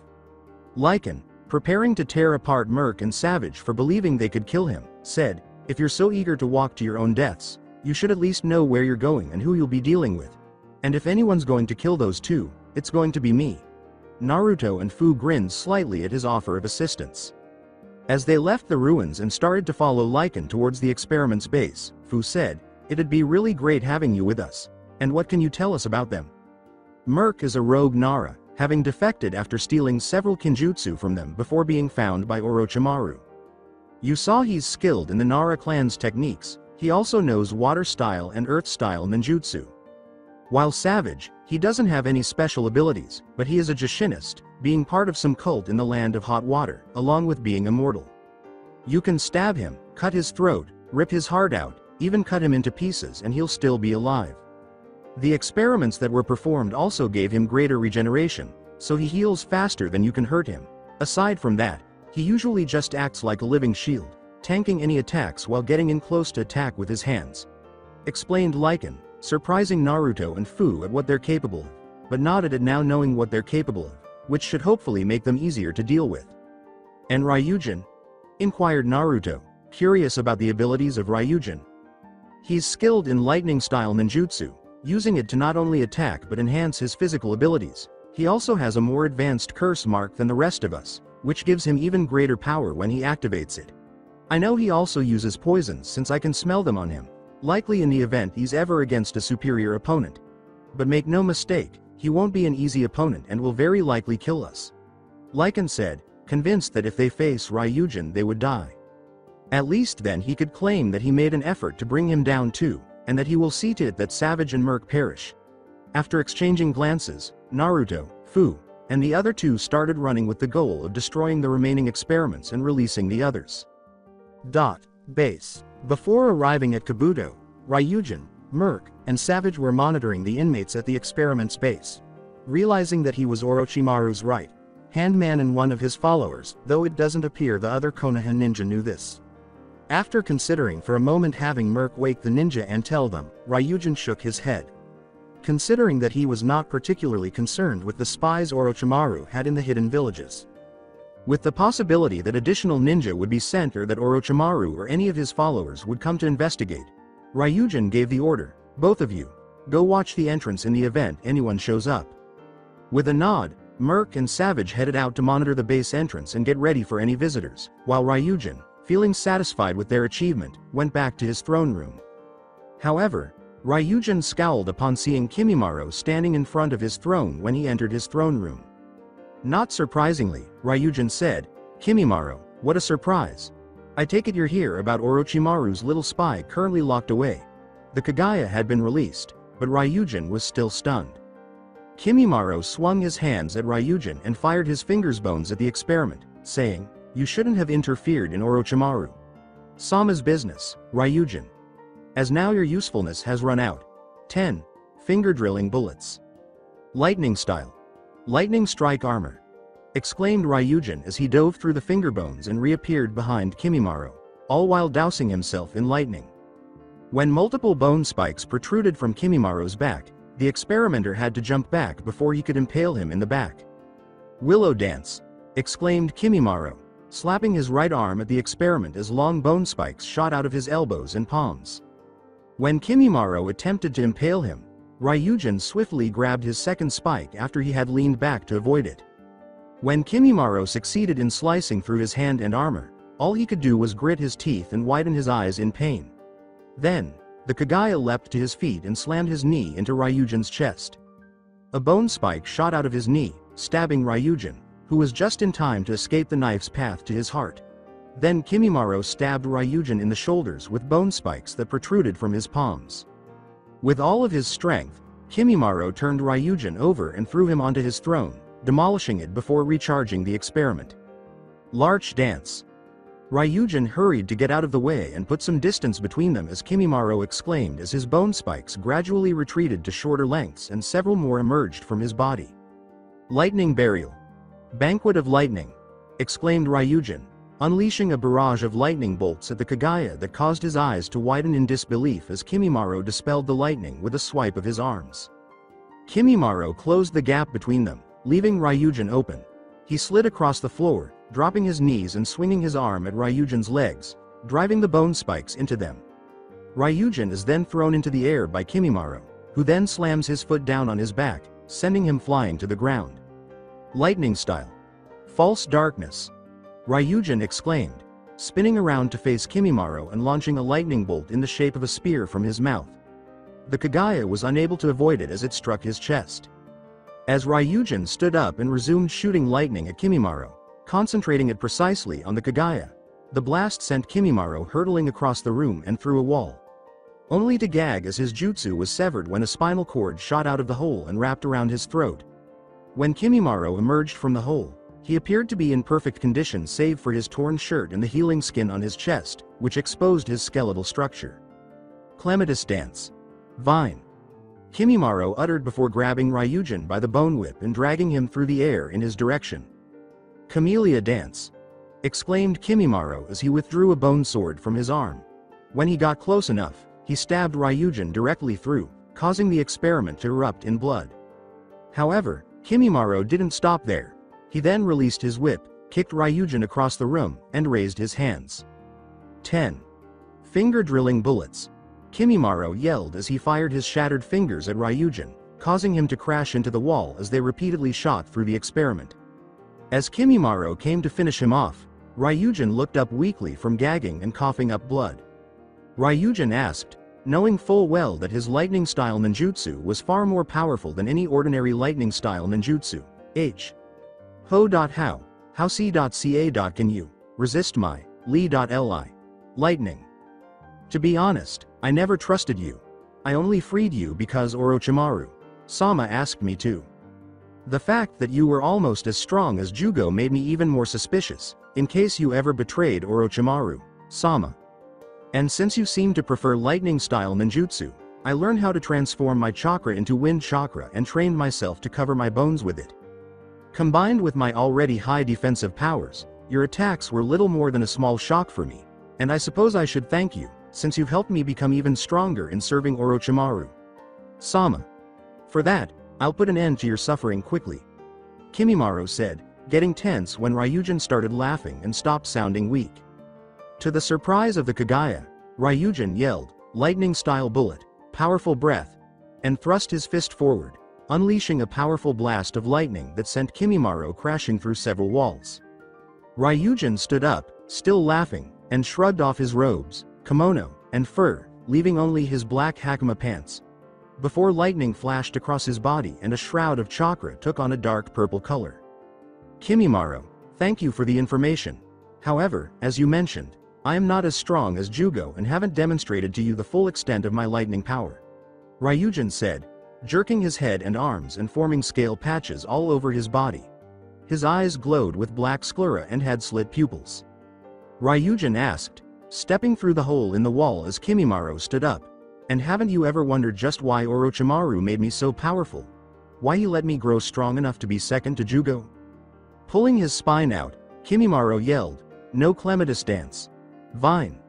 But Ryujin was able to catch it with a menacing smirk on its face. You really should have, said Ryujin before yanking Kimimaro through the air, slamming his arm into his neck, making Kimimaro gag lightly at the blow before he was sent crashing through more walls. Ryujin's teeth sharpened into fangs, his tongue split, and his body jerked some more as horns started to grow out of his head.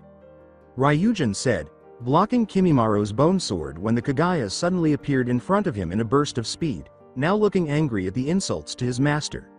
You serve Orochimaru like a loyal lapdog, not knowing just how weak he's become. Years of experimentation and stealing bodies for his own desires has been taking its toll on him, resulting in Orochimaru trying to regain his former strength. Before Kimimaro was thrown through the walls and back into the throne room, Ryujin grabbed him by the head and slammed him into the ground. That's what I was meant to be. I wasn't just a stand-in vessel or something Orochimaru would use to control himself. I was meant to help him rise even higher than he once did.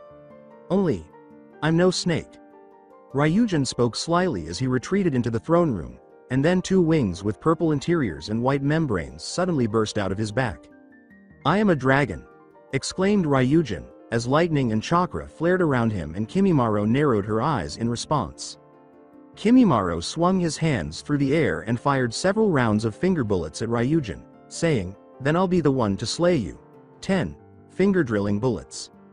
Ryujin slammed his hands on the ground, forming a wall of lightning that vaporized the finger's bullets, saying, lightning style, lightning wall. Ryujin exclaimed, lightning style, lightning fang, as the lightning wall split into multiple lightning bolts that he hurled at Kimimaro. Larch dance, exclaimed Kimimaro, charging at Ryujin while a few bone spikes appeared all over his body. Feeling the lightning still piercing his body, Kimimaro raised his arms and gritted his teeth, blocking out most of the lightning. Prior to arriving at Ryujin, he extended his arms and proceeded to cut through his body.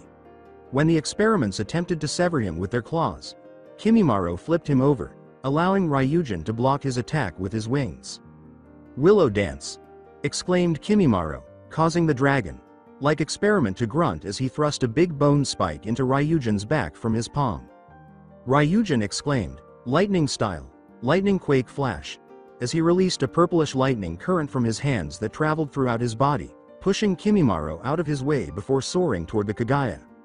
Camellia dance, exclaimed Kimimaro, this time taking two bone swords from his arms and lunging toward Ryujin, who instantly fell to the ground with a smirk on his face.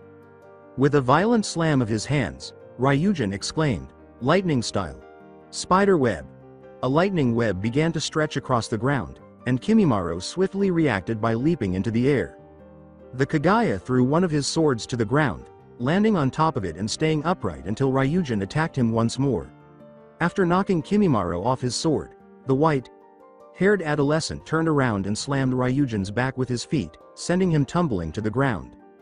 Ryujin yelled, lightning style, thunderclap arrow, and unleashed a bolt of lightning that struck Kimimaro, who flung his sword at the lightning, setting off an explosion. After skidding across the ground to get his second sword, Kimimaro charged Ryujin once more, who had also activated his lightning strike armor. Letting him elude Kimimaro's blows before closing distance and seizing the Kaguya's wrist, then rotating his arm to unleash his blade. Taking hold of the bone sword, Ryujin smirked as it pierced Kimimaro's stomach and impaled the Kagaya. You know that your own strength is also your greatest weakness. Lightning style. Lightning rod? Ryujin exclaimed as he raised his arm into the air and sent a strong electrical bolt through his body and into Kimimaro's. The dragon. Like experiment grunted as the Kagaya gritted his teeth, hardened his skull, and slammed his head into Ryujin's face. As a result, Kimimaro was able to lift his knee and pierce Ryujin's chest with a bone spike that protruded from it. Prior to lunging backward and squinting his eyes at Ryujin, Kimimaro sighed and shrugged off his shirt. He started coughing violently before putting his hand to his mouth. I must stop this right now. With his illness and Ryujin turning out to be stronger than he had expected, Kimimaro realized as he pulled his hand away and noticed patches of blood on it that he couldn't afford for this battle to drag on. As his curse mark glowed and black markings spread across his body, Kimimaro said, I will admit, the power you possess certainly puts you above the usual trash I must deal with, and I now see why Orochimaru Sama gave you such power to regain his own lost strength. However, you still had no hope in a fight against me. Angry at the Kagaya for believing he still had a chance when at his strongest, Ryujin shot back, and why's that? You're using your curse mark, showing you need its power to beat me. You misunderstand. I am fully capable of killing you in my base form, but such a thing would only lead to a longer fight, and I don't enjoy wasting my time on such nonsense. This is merely to end the fight now rather than let it continue more than it already has. After all, you seem to forget something very important, Ryujin. The power you possess was given to you while I was born powerful, Kimimaro said as he entered the curse mark's second stage of battle. Giving him a long, bone spiked tail, 6 large bone spines sticking out of his back, dark gray skin, dark black sclera, yellow irises, sharp teeth, and 2 dark black curved markings under and above each of his eyes. Though much slower in his transformed state, Kimimaro said, Now, what was it you called me? A loyal lapdog to Orochimaru Sama. Then your dog food, before charging Ryujin. Don't give me that crap. Maybe if you were in your prime that would have been true, but we both know that isn't the case. Lightning style. False darkness. Ryujin yelled, launching several lightning spears at the Kagaya through his mouth. However, because of his thicker skin now, Kimimaro charged right through them. Clematis dance. Vine! Exclaimed Kimimaro as he extended his spine significantly and hurled it toward Ryujin, spiking the vertebrae. Ryujin clenched his teeth and folded his wings to shield himself from the bone whip spikes, which tore into his body and wings. Then, he was pulled through the air and toward Kimimaro. Clematis dance. Flower! Exclaimed Kimimaro, throwing a huge bone spear around Ryujin's arm as he rushed his oncoming form. Ryujin thrust the spear forward, letting out a painful groan as it pierced his body and propelled him skyward. 10. Finger drilling bullets. Kimimaro exclaimed as he swung his hands through the air, releasing tipped fingers that had hardened and shot through Ryujin's body, exacerbating his already excruciating pain. Ryujin growled before Kimimaro plunged his bone spear into the earth and made his way beneath. You think you can escape me? Lightning burial. Banquet of lightning. Ryujin roared, launching several lightning bolts in Kimimaro's direction through the earth. Ryujin's eyes widened as dozens upon dozens of bone spikes shot up from the ground around him, but he quickly flew up to avoid being impaled by the spikes. No, I'm simply ending this now. Bracken dance, yelled Kimimaro.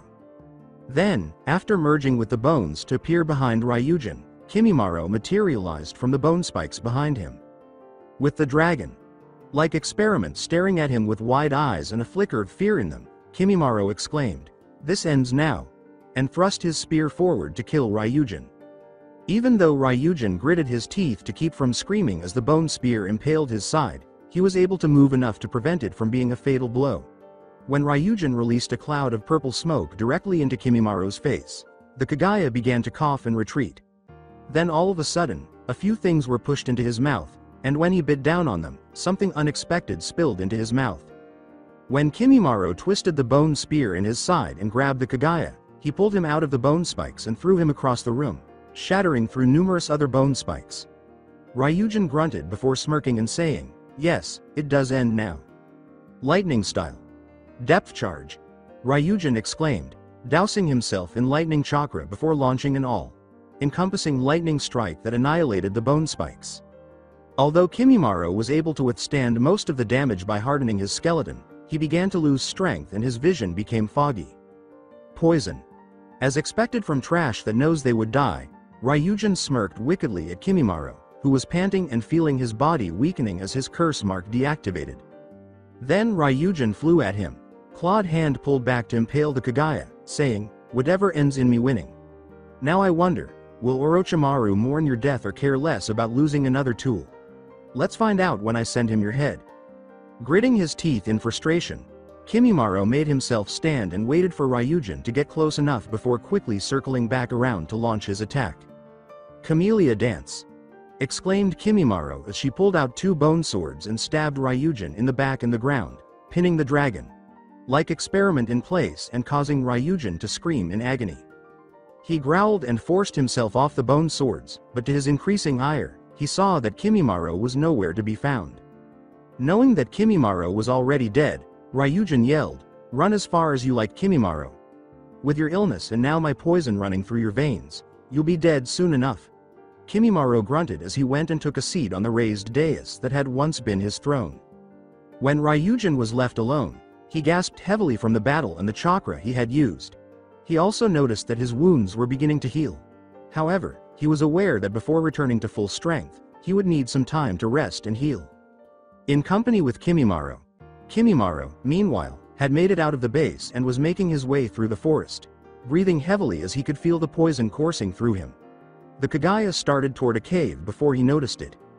Kimimaro went into the cave and explored it thoroughly before settling down to sleep and closing his eyes. The Kaguya said to Orochimaru, "Sama, please forgive me," just before he passed out. However, unlike what he and Ryujin had anticipated, his breathing started to even out during his hibernation. Later, with Lycan, Fu, and Naruto. Soon after, Naruto, Fu, and Lycan had reached the experiment's base entrance. Lycan had sniffed the air before growling. Naruto and Fu nodded, realizing they had no time to linger.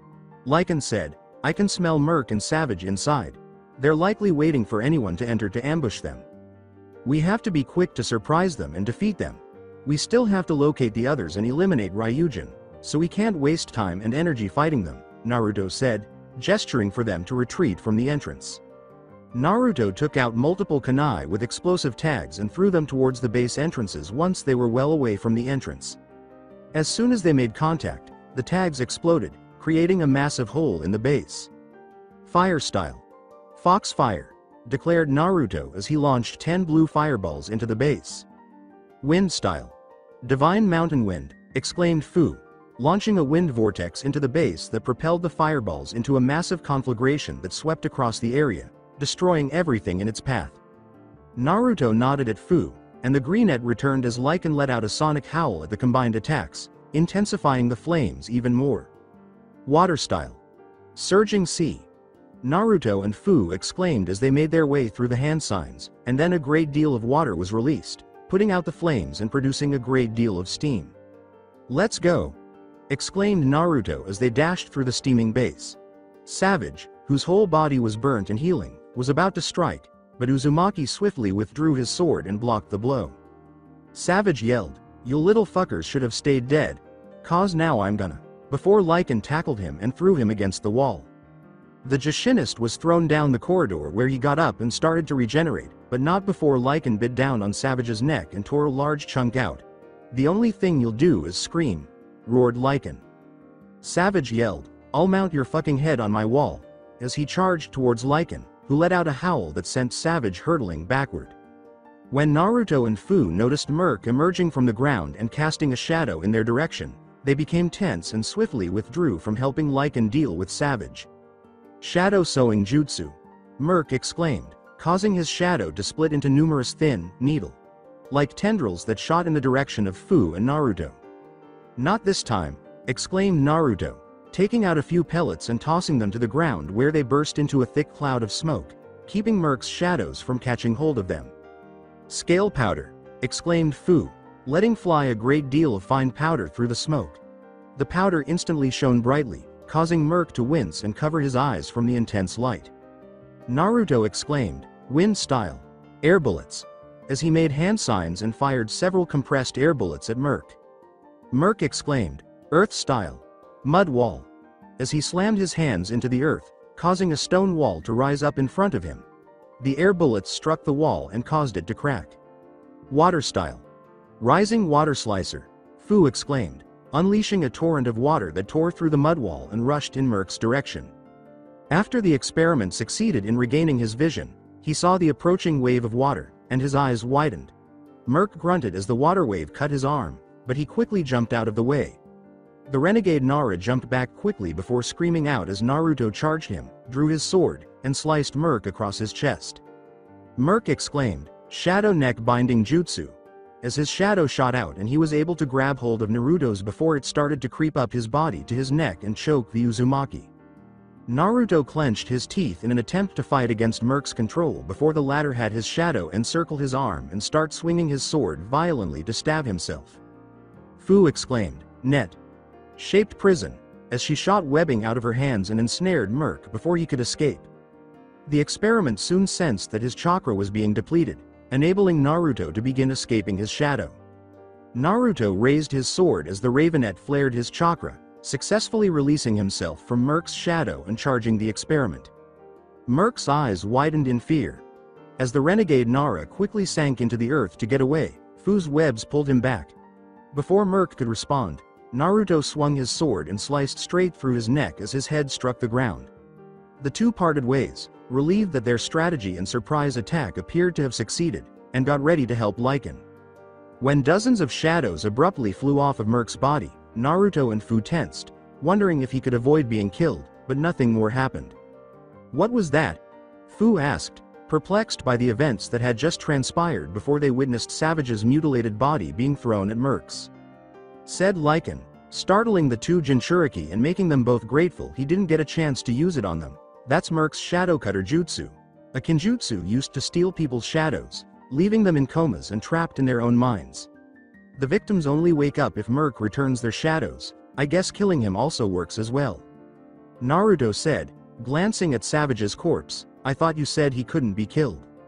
Lycan said, "Having crushed Savage's head to make sure he couldn't return, he can't, but his body is useless without its head and his head can't be reattached if it's nothing but a stain on the wall." Naruto and Fu nodded in agreement. Naruto said, nodding to the Greenette, "All right, that just leaves Ryujin. Fu, you go find the others. Lycan and I will keep Ryujin busy long enough for you to free everyone and come help take him down." The Greenette then fled deeper into the base to discover where everyone was being held. Naruto and Lycan prepared for the challenging and potentially deadly battle by moving in the direction where they sensed Ryujin. However, as they neared the throne room, more and more evidence of a previous conflict appeared, leaving the two perplexed as to who else might have been present, giving them hope that whoever battled Ryujin would weaken him enough for them to defeat him on their own. Before they knew it, they stormed into the throne room, causing Ryujin to jerk backward and widening Naruto's eyes in recognition of his changed appearance. "Well, if you two are still alive, it would seem I'm being plagued by insects today," Ryujin remarked, clearly displeased that Lycan and Naruto were still alive, especially given his current condition. Lycan, seeing Ryujin's current state and thinking they might have a chance to kill him, growled, "I can't say the same for Merc and Savage, leaving just you." Naruto continued, pointing his sword at Ryujin and making the experiment with the dragon. Like appearance frowned as he stood up. "And just by looking at you, it looks like someone saved us some trouble. I guess you could make it easier and just let us kill you."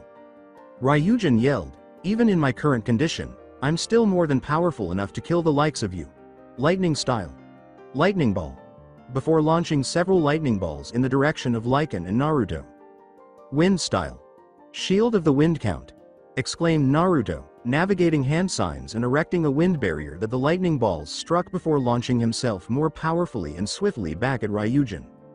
Ryujin swiftly leapt out of the way, grunting as a few lightning balls struck him before Lycan tackled him.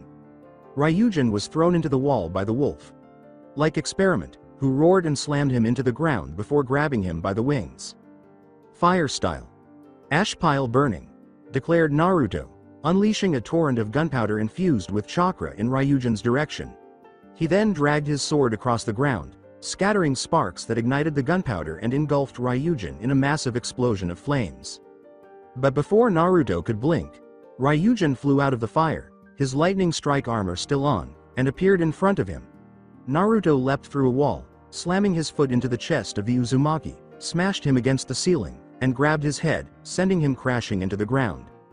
Then he turned and snatched Lycan by the throat, growling as Lycan slashed his claws across his face. In response, Ryujin sliced Lycan with his own claws before hitting Lycan in the head with an elbow, sending him flying into the earth. Ryujin snarled and grabbed Lycan by the neck, saying, "You are nothing but a worthless failure, mutt. One that I'll enjoy tearing apart." Lycan then quickly raised his head and slammed it into Ryujin's jaw, causing him to grunt. "Lycan shot back," says the other failure, and then let out a howl that sent Ryujin flying across the room and slamming into a wall. After overcoming Ryujin's kick, Naruto exclaimed, "Wind style! Sword of the Wind count," as he swung his sword at the dragon. Like experiment and let out a powerful, compressed wave of wind. Ryujin roared in pain and rage as the attack sliced through his lightning strike armor and wings, folding his wings around him to block it. Before Ryujin disappeared in a flash of light, his wings were gradually growing back. He then reappeared behind Naruto and jabbed his claws into his back, lifting him into the air and making the whiskered ravenet grunt.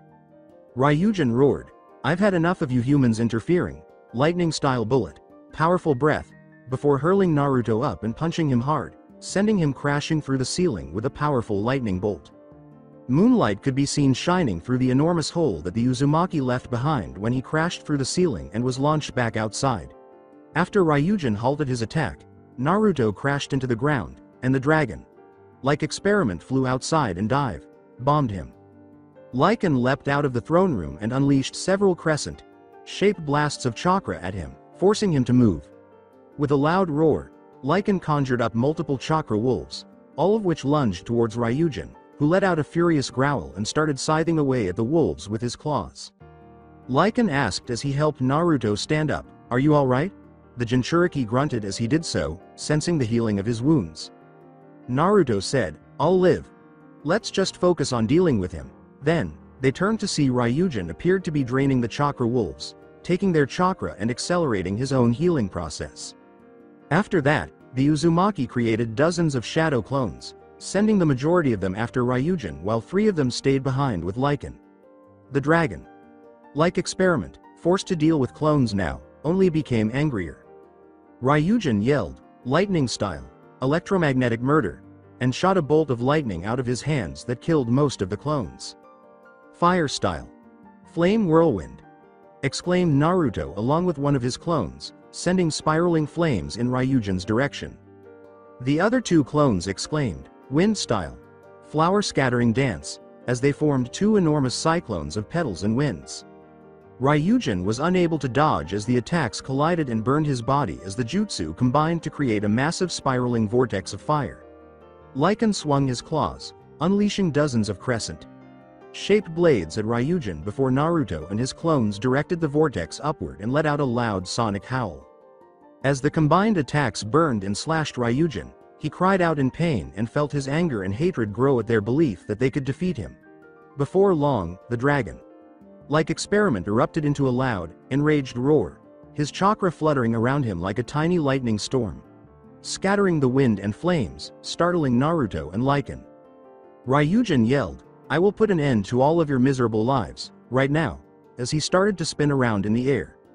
Dark thunderclouds were converging above him, encircling Ryujin in a lightning and wind vortex. Ryujin yelled, "Lightning dragon tornado," as the vortex transformed into a long, serpentine dragon with red eyes. The dragon let out a loud roar and dove directly towards Naruto and Lycan. Lycan attempted to drive the dragon away by letting out a fierce howl and directing all of his chakra into it. Lycan added more chakra to the dragon, which then let out its own roar and pushed through the howl. Naruto started channeling as much chakra as he could into his sword while holding it firmly, enveloping it in a halo of chakra. Before long, the chakra began to condense around the blade and move to its tip. Then, as he swung his sword toward the dragon and let loose a massive wave of chakra shaped like a crescent moon, the whiskered ravenet let out a cry. Lycan's howl blended with the attack, and it appeared for a brief moment as though it was being pushed back. The two's eyes widened as the dragon roared once more and charged straight towards them. Lycan was startled when Naruto moved in front of the lightning dragon tornado and raised his sword in an attempt to block it. The attack broke the blade, causing Naruto's eyes to widen, and then it threw both Lycan and him back, exploding in a huge dome of wind and lightning that ruined the surrounding area. Before they saw Ryujin appear, Naruto and Lycan were sent skidding across the ground while moaning in agony. Naruto immediately flew straight at the dragon. Like experiment, pulling back his claws. As Naruto squirmed to his feet to step aside, Ryujin bellowed a menacing, "Die!" But he was immobile as he approached. The Uzumaki was only able to become tense upon realizing that he was probably going to die, when Ryujin and him were abruptly separated by a white blur. Naruto was shocked and horrified to see Ryujin's claws piercing his chest and that Lycan had become involved. Ryujin interrupted, screamed in agony as Lycan slashed his claws deeply across his face and let out a sonic howl that sent Ryujin flying back. "Sacrificing yourself for a human? You really are path." Lycan dropped to his knees and turned to face the Uzumaki, and Naruto asked in shock, "Why? Why did you save me?" Lycan placed one hand on Naruto's shoulder and the other on his chest, saying, "Ryujin has proven to be my enemy. You?" Naruto felt a sudden surge of energy as Lycan started to transfer the last of his chakra and life force to him. After giving Naruto his last remaining energy, Lycan exclaimed, "You have proven to be my friend. Take this, the last of my energy. Take it and destroy him for all wolves." The Jinchuriki gave him a wide-eyed look before grabbing Lycan's body and laying him down on the ground. Angry at Lycan for attacking him, but relieved at killing the failure, turned. "Traitor," Ryujin said, "don't be sad, you'll be joining the failure soon enough." As he stood up, Naruto's head snapped in his direction, glaring at the dragon. Like experiment and narrowing his pupils into slits while his eyes flashed red. His nails turned into claws, his canines grew into fangs, and his whiskers darkened and became more noticeable. Black smoke and red chakra started to emerge from his body, and his wounds started to steam and heal. In addition to the Uzumaki appearing to be illuminated by a brighter moonlight. The sight caused Ryujin to scowl before he launched himself straight towards Naruto while retracting his claws. As he was about to impale Naruto with nothing left to stop him, Ryujin yelled, "It doesn't matter what tricks you have left, this ends now." But before Ryujin could fall to the ground, Naruto let out a tremendous howl that was so loud that it enveloped the whiskered ravenet in smoke, which later solidified into black armor and clothes. As it ascended Naruto's body to his head, his hair began to turn gray and he developed a wolf-like face with glowing amber, or red eyes with slitted pupils and a horn growing out of his forehead. When Ryujin saw Naruto change, it startled him. Then, in a sudden burst of speed, the transformed Jinchuriki disappeared and reappeared above Ryujin, his hand encircling his throat. Zen-Aku threw Ryujin into the air and said, "You were right. This ends now, and so do you." Zen-Aku yelled, wind style, spiraling wind ball, as he launched several whirlwind-shaped balls at Ryujin. As each ball struck his body, the dragon-like experiment cried out in protest at the strength of the attack. Ryujin exclaimed, "Lightning style, lightning strike armor," as he quickly vanished and covered himself in lightning. Ryujin attempted to impale the Duke Wolf when he materialized in front of Zen-Aku, but Zen-Aku grabbed his wrist and broke it. Then he drove his own claws into Ryujin's chest, pulled them to his abdomen, and tore them out. Then slamming his foot into Ryujin's stomach and giving him a headbutt. Zen-Aku exclaimed, condensing a great deal of wind chakra into a massive claw that resembled a demonic beast wave gale palm. Zen-Aku launched the claw at Ryujin, causing him to collide with the ground. Then, he grabbed Ryujin and dragged him back towards the Duke Wolf. He stepped aside to let Ryujin fly past him, but Zen-Aku caught him by the wings. Zen-Aku exclaimed, "You won't be needing these anymore," before slamming his foot into Ryujin's back and ripping off his wings as the dragon-like experiment fell to the ground. Ryujin gritted his teeth at the anguish and pain of losing his wings. Ryujin stood up and gathered all of his chakra, shouting, You think you can insult me in such a way? That you could hope to defeat me? I am Ryujin. I am a dragon. I can't be beaten by a half-breed mud like you." Ryujin roared, lightning style, false darkness, and hurled a strong lightning bolt directly at Zen-Aku. Fire style. Foxfire, declared Zen-Aku, who used a lot more chakra than normal to counter Ryujin's attack by conjuring up 10 blue fireballs and fusing them into a wave of flames. As the two attacks collided, Zen-Aku and Ryujin increased the amount of chakra they were able to incorporate into their jutsu in order to defeat the other. As the two attacks continued to press against one another, Zen-Aku became displeased and let out a loud roar as Ryujin's attack began to push him back, causing Zen-Aku to grunt as he pushed more chakra into his jutsu and felt his feet slip a little on the dirt. This caused his attack to start surpassing the Duke Wolf's own. Zen-Aku created a wind barrier in front of himself, and Ryujin's false darkness and foxfire collided with it, saying, "Let's see how you like a taste of your own lightning. Wind style, shield of the wind count." Zen-Aku yelled as he pushed all of his chakra into the barrier, sending the combined jutsu hurtling toward the startled Ryujin with much more force and speed. Ryujin was overpowered by the combined jutsu and was forced to raise his hands in an attempt to block, but he was pushed back because he had no time to flee or avoid the attack. Zen-Aku triumphantly exclaimed, "You may have been a dragon, Ryujin, but know that you were nothing before the Duke Wolf, Zen-Aku." Before being destroyed by the attack, Ryujin cried out in terror and anguish, "No, this can't be happening, no, no," as he was engulfed in a blast of lightning and fire intensified by the wind. Zen-Aku stopped using his jutsu as soon as he lost sense of Ryujin.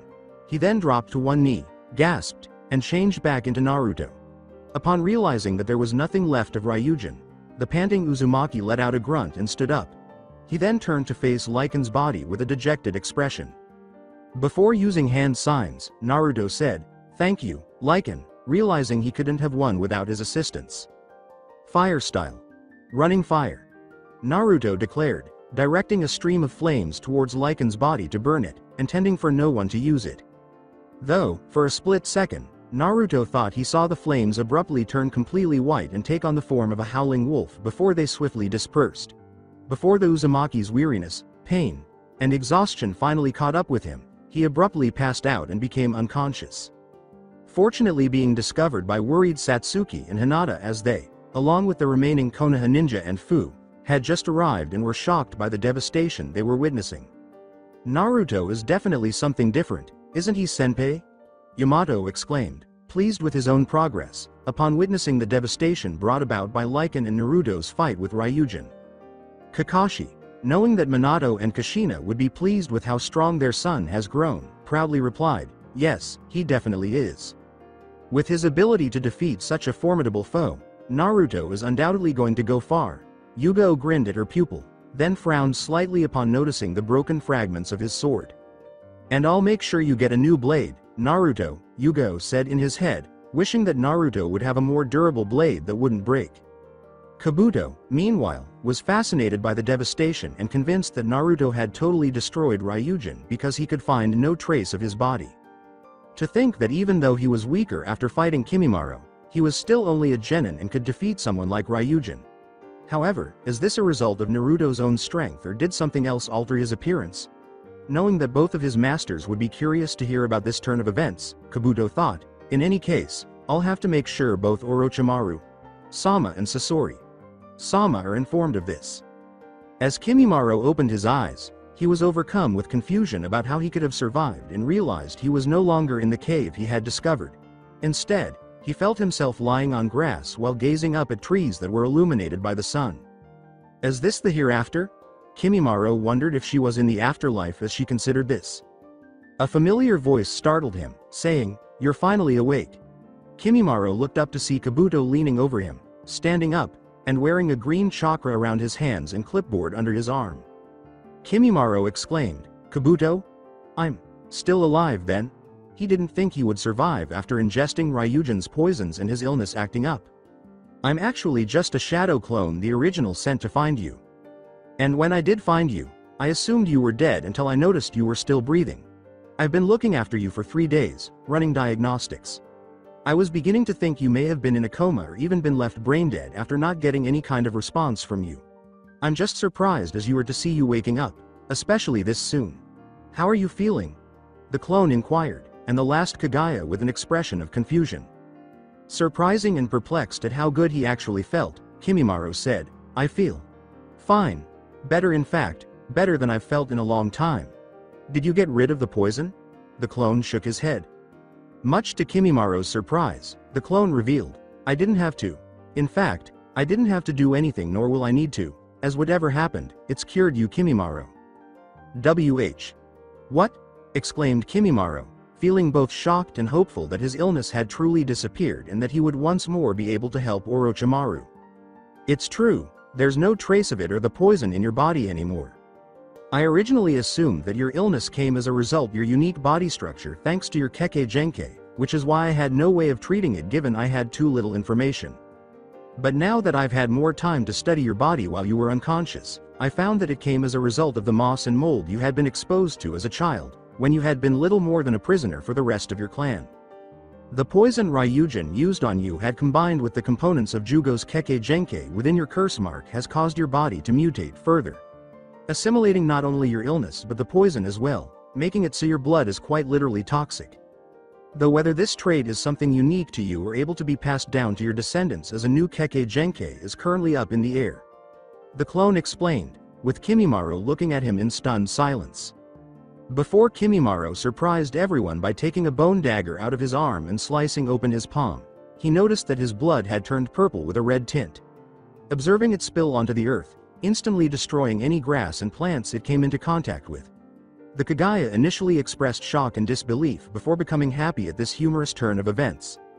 That the two things that ought to have killed him are now at his disposal as a new weapon. Kimimaro collapsed back onto the ground, laughing uncharacteristically at what had transpired. I'm grateful, Ryujin. Even though you were a trash who dared to meddle in Orochimaru Sama's affairs, your attempt at murder has only strengthened me. I am grateful that you healed me and enhanced my value to Orochimaru Sama. As he laughed, Kimimaro wondered what Ryujin was thinking and wished he could see the look on his face to realize what he had unknowingly done for him. Even though the Kaguya soon calmed down, he couldn't help but smile with excitement because he knew he would be able to serve Orochimaru for the rest of his life and not have to worry about his illness taking it too soon. And I'm grateful, Jugo. Though Kimimaro knew there was no way he could make up for Jugo's contribution to his recovery, he would still do his best to honor his friend. Your power is truly a blessing, my friend, he thought to himself. The clone continued testing the Kaguya, nodding as it said, while you have every right to be excited, Kimimaro. I still need to run some tests to ensure this new power doesn't come with any negative side effects. And you should consider yourself lucky that the poison and your illness were compatible like this, otherwise you would be dead right now. Kimimaro inquired, knowing that if Kabuto was free, then Merc and Savage were also dead if their prisoners were set free. Kabuto, what happened to Ryujin? As if you're here, that means he's dead now, right? Kimimaro asked. Kimimaro was truly shocked when the clone was revealed. Yes, Ryujin is dead, his entire body being completely vaporized in fact. Having fought Lycan and one of the genin Naruto Uzumaki, the latter being the one who killed him. Finding out Ryujin was dead is one thing, but knowing that his whole body was destroyed is quite another, considering that his Dragon Curse Mark's second stage placed him on par with the Kaguya's base during his peak. Or, given his new poisonous blood, at least his pre-poison prime. Even more shocking was the fact that a genin had killed him, even in his weaker state from their own fight. What exactly happened? Kimimaro asked, curious to learn more about the fight's specifics and how strong Naruto Uzumaki was to be able to destroy Ryujin. I don't have all the details, since we only arrived after the battle was over and Naruto is still unconscious. What I do know is that he, Lycan and the Taki Kunoichi, Fu, had killed Merc and Savage with Fu being the one who freed us. Though we'd also been left comatose by Merc's Shadow Cutter Jutsu before waking up when our shadows were returned to us and we could at least feel the power from the end of the battle. But I'm sure you'd be able to get a good idea by seeing the destruction left behind. The clone explained, making the Kaguya frown in contemplation. Shortly after the clone completed his tests, Kimimaro got to his feet and accepted some storage scrolls that the clone had given him. This is where I found the blood and DNA samples from the experiments in Naruto, which should still be helpful. However, please make sure Orochimaru Sama knows that the samples from Ryujin and Lycan are limited because their bodies were destroyed. It would be better to see about trying to make duplicates of them using the cloning process, for more viable samples. The clone continued, adding that since Orochimaru had previously created multiple sentient clones of Shin Uchiha, it should be simpler to create backups of important DNA samples. I'll make sure Orochimaru Sama gets the samples and finds out what happened here, Kimimaro answered, putting the scrolls in his pocket before he bolted off. Soon after, the clone dissipates, returning the knowledge it had acquired to the original. In partnership with Naruto. Naruto, meanwhile, was starting to awaken as well. When his eyes opened, he saw the ceiling of a tent, making him scowl as he peered around and realized he was inside a temporary medical tent, then noticed Kabuto standing to the side. The gray-haired medic. Nins turned to face Naruto when he heard Naruto say, "Kabuto." Naruto's eyes widened when Kabuto said, "Ah, Naruto. Glad to see you're finally awake. You had everyone worried, and before you ask, you've been unconscious for 3 days now." However, Naruto felt his arms being held and something heavy resting on top of him when he attempted to sit up. The Ravenet lifted his head to see what it was, and his eyes only grew wider as he blushed with shame at what he saw. Fu was lying on top of him, and Satsuki and Hinata were lying down on either side of his futon, holding his arms. Why are they in this place? How much time have they spent here? After a moment of shock and embarrassment at seeing his friends and teammates, Naruto turned to face Kabuto in search of clarification. They refused to leave no matter what any of us said. The only time they did was to eat, using the restroom, and helping with the repairs around town. But other than that, they'd always be here the entire time. Though the position they're currently in, that actually only happened last night. Ironic that it just so happens to be the night before you wake up. Kabuto revealed with a smirk on his face, with the Jinchuriki giving him an annoyed glare. "It's not funny," Naruto muttered, not wanting to chance waking the girls up by revealing their predicament. Kakashi said, "I think it's adorable, all my cute lil genin together." Naruto snapped his head in surprise. Naruto exclaimed, "When did you get here?" not having heard or felt him approach the tent. Kakashi gave a thumbs up and an eye smile, then took out his book. "Just now, but I'm sure you were preoccupied being in bed with 3 girls. You're really showing the luck of a true harem protagonist, Naruto. Well done," he exclaimed. To Naruto's dismay, who was giving the copy ninja a stern look, Kakashi continued, "And if you ever need some advice, these are the perfect guide." Naruto shot back, says the guy who's probably never even been on a date before. Kakashi appeared to have been struck by lightning, and he practically teleported to a corner of the tent, crouching there with a dejected air around him. With his arms pinned, Naruto started to carefully move them to create a shadow clone, which he would use in place of the girls. Unfortunately, Satsuki, Hinata, and Fu woke up before Naruto could free his arms to create a clone, which made him tense. As the 3 awoke, Satsuki and Hinata released Uzumaki's arms and sat up, leaving him helpless. Fu, meanwhile, sat up and now straddled his lap. "Why me?" Before the females noticed that he was also awake, Naruto thought helplessly. "Naruto!" The girls exclaimed as they gave him a strong hug, causing Naruto to blush as their bodies felt even closer to him than before. Hinata looked at Naruto-kun, wondering if he was still hurt from fighting Ryujin. "Are you alright, Naruto-kun? How are you feeling after the fight?" she asked. Satsuki narrowed her eyes and spoke, upset that he would fight Ryujin with only Lycan, though she still appeared worried and relieved that he was awake. "What were you even thinking fighting someone like that with hardly any backup? You're lucky to still be alive," she exclaimed. Fu continued, saddened to see Lycan dead and scared that Naruto might have also died, saying, "You should have let me go with you or even wait until everyone was freed." Kakashi and Kabuto, on the other hand, took this as a cue to abandon the genin and go outside the tent. "I'm fine, Hinata, really. I'm also glad that you 3 are alright and were here for me. And I was just thinking of making sure Ryujin was kept busy long enough for you all to get free and either help or escape. That's what I cared about, making sure you all were safe. I also wasn't going to let you risk yourself, Fu, since me and Lycan would have been enough to keep Ryujin distracted while you freed everyone. But I am sorry for worrying you 3. Naruto said, causing the girls to frown at him. Hinata spoke, and Satsuki and Fu nodded in agreement. "At least we're all safe still, but please don't needlessly risk yourself like that again, Naruto-kun," not when you could have more help. Yeah, I know you and Lycan would have been able to fight Ryujin, but I could have helped as well to lessen the risk. So don't even think we'll let you run off to fight some powerful opponent alone. Fu continued, threatening that she would not allow Naruto to fight someone by himself if they ever crossed paths again on a mission. Hinata and Fu nodded in agreement as Satsuki said, and if you do try doing something that reckless again, we'll hold you down and force you accept our help. That, or tie you up so there's no chance of you running off alone. None of them were willing to let him put themselves in danger needlessly again. Naruto said, well, you're already pinning me down, so you're halfway there. The girls' eyes widened as they realized how near the whiskered ravenet really was. S.sa.so. Sorry, Hinata stammered, blushing from having been cuddling with Naruto as she and Satsuki hurriedly moved away from him. Satsuki said, blushing, yeah, We re.re. Really Didn't me. Mean to do that, as she pressed herself against him. Even so, they could see that Fu was still straddling Naruto's waist, her face flushed and her eyes misted. When Naruto realized what was going on, he soon started blushing as well. Naruto nervously asked, Fu, could you please get off?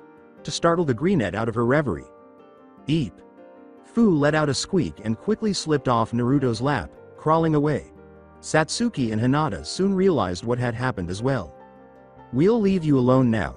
Satsuki stumbled and then she, Hinata, and Fu bolted from the tent. To their increasing humiliation, the Uchiha and Hyuga were still able to see the tent that was growing inside Naruto's pants. Why me? Fox, stop it. When Naruto heard the Kyuubi laughing at him, he thought, but the Biju laughed even harder. As it kept laughing and enjoyed seeing its host's embarrassment, Kyuubi exclaimed, why? Your embarrassment gives me joy and entertainment. With a sigh of frustration and humiliation, Naruto dragged his hand down his face and made a mental vow to repay the Kyuubi as soon as he figured out how to take a few of its pegs out. After, Naruto emerged from the medical tent after gathering his composure and dressing, to discover dozens of other tents erected outside the demolished town. The sight of the ruins made the whiskered ravenet frown, but she was relieved to see that it is gradually being rebuilt. None of the genin could look at each other before he sat down to breakfast with the girls. Memories of what had happened earlier still raw, but ultimately ended up giving each other a fleeting glance before turning away. Glaring at Kakashi, Yamato, and Kabuto, all of whom were grinning with amusement, Naruto thought, I'm going to make them suffer. Wondering what happened after he lost consciousness, Naruto said, so, what happened while I was unconscious? We searched the experiment's hideout for anything useful before moving everyone out and back to the town, where we set up a camp before everyone got to work on clearing away the debris and ruins, along with repairing the few buildings that were still standing and in decent condition. Ibiki replied, and Naruto nodded in agreement. Satsuki narrowed his eyes at Yamato and said, we've done what we can to help as well. Yamato Sensei has been a big help, since he apparently has the Mokuton. They had witnessed how he restrained Ryujin during his attack, causing Naruto's head to snap towards him. Yamato sighed inwardly as Naruto asked, his eyes narrowed and suspicious, you have Mokuton? Yamato responded, knowing they couldn't keep his Mokuton secret after being forced to use it against Ryujin, but they could at least make it seem like his ability with it wasn't on the level of restraining Jinchuriki. Yes, I do. It's not exactly something I like to telegraph given how bad it'd be if word got out to enemy nations and villages that Konoha had actually succeeded in recreating the Mokuton. But I'm nowhere near the Shodem's level and it's very tasking on my chakra reserves, so I only use it as a last resort, Yamato replied. Naruto said indifferently, right, not liking that both of his teachers had the two Kekkei Genkai that could restrain or control the Kyuubi and thus him. Yugo abruptly returned the conversation to the subject at hand, saying, anyway, what happened against Ryujin, Naruto? Fu only told us the fight you had against the remaining two experiments and we can only guess what happened against Ryujin with the destruction. After sending Fu to free everyone, Lycan and I went to face Ryujin and hold him off long enough until you all arrived to help. But when we arrived, it looked like someone had already fought Ryujin, leaving him in a weakened state, though he was still powerful enough to take us both on. Then, Ryujin used a powerful attack that blew us both away and destroyed my sword. He would have killed me, but Lycan took the hit and was killed. Though not before he transferred the last of his chakra to me. giving me the boost I needed to beat Ryujin, but it also left me drained afterwards. Naruto explained, making the others frown while Fu grabbed Naruto's hand while Satsuki and Hinata put their hands on his shoulders. Kakashi inquired, did anything else happen? Anything that made you feel different? Speculating as to whether Naruto had used the Kyuubi's chakra during the battle. With a quick glance at Satsuki and Hinata, both girls realized Naruto was referring to the mask rather than the Kyuubi. There was something after Lycan was killed and he transferred the rest of his chakra to me, though I don't know what it was. But it was really dark and animalistic. It felt like I just became a different person for a moment, the boy replied. While Kakashi and Yamato were also aware of the mask, the others misunderstood his statement and thought he was talking about using the Kyuubi's chakra. With a quick glance, the two Jonin became even more intrigued about the nature of the mask and the potential power it bestowed upon Naruto. This situation involves more than one thing. The way he phrased it, he's talking about something different than Kyuubi.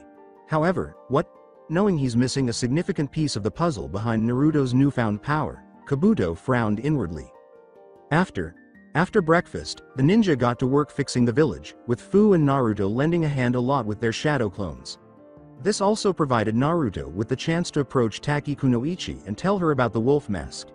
Sensing that she was just as much a member of the rescue team as Lycan and him, and that she had a right to know, in addition to being his friend. With a slight blush, Fu asked, "WH. What did you need Naruto?"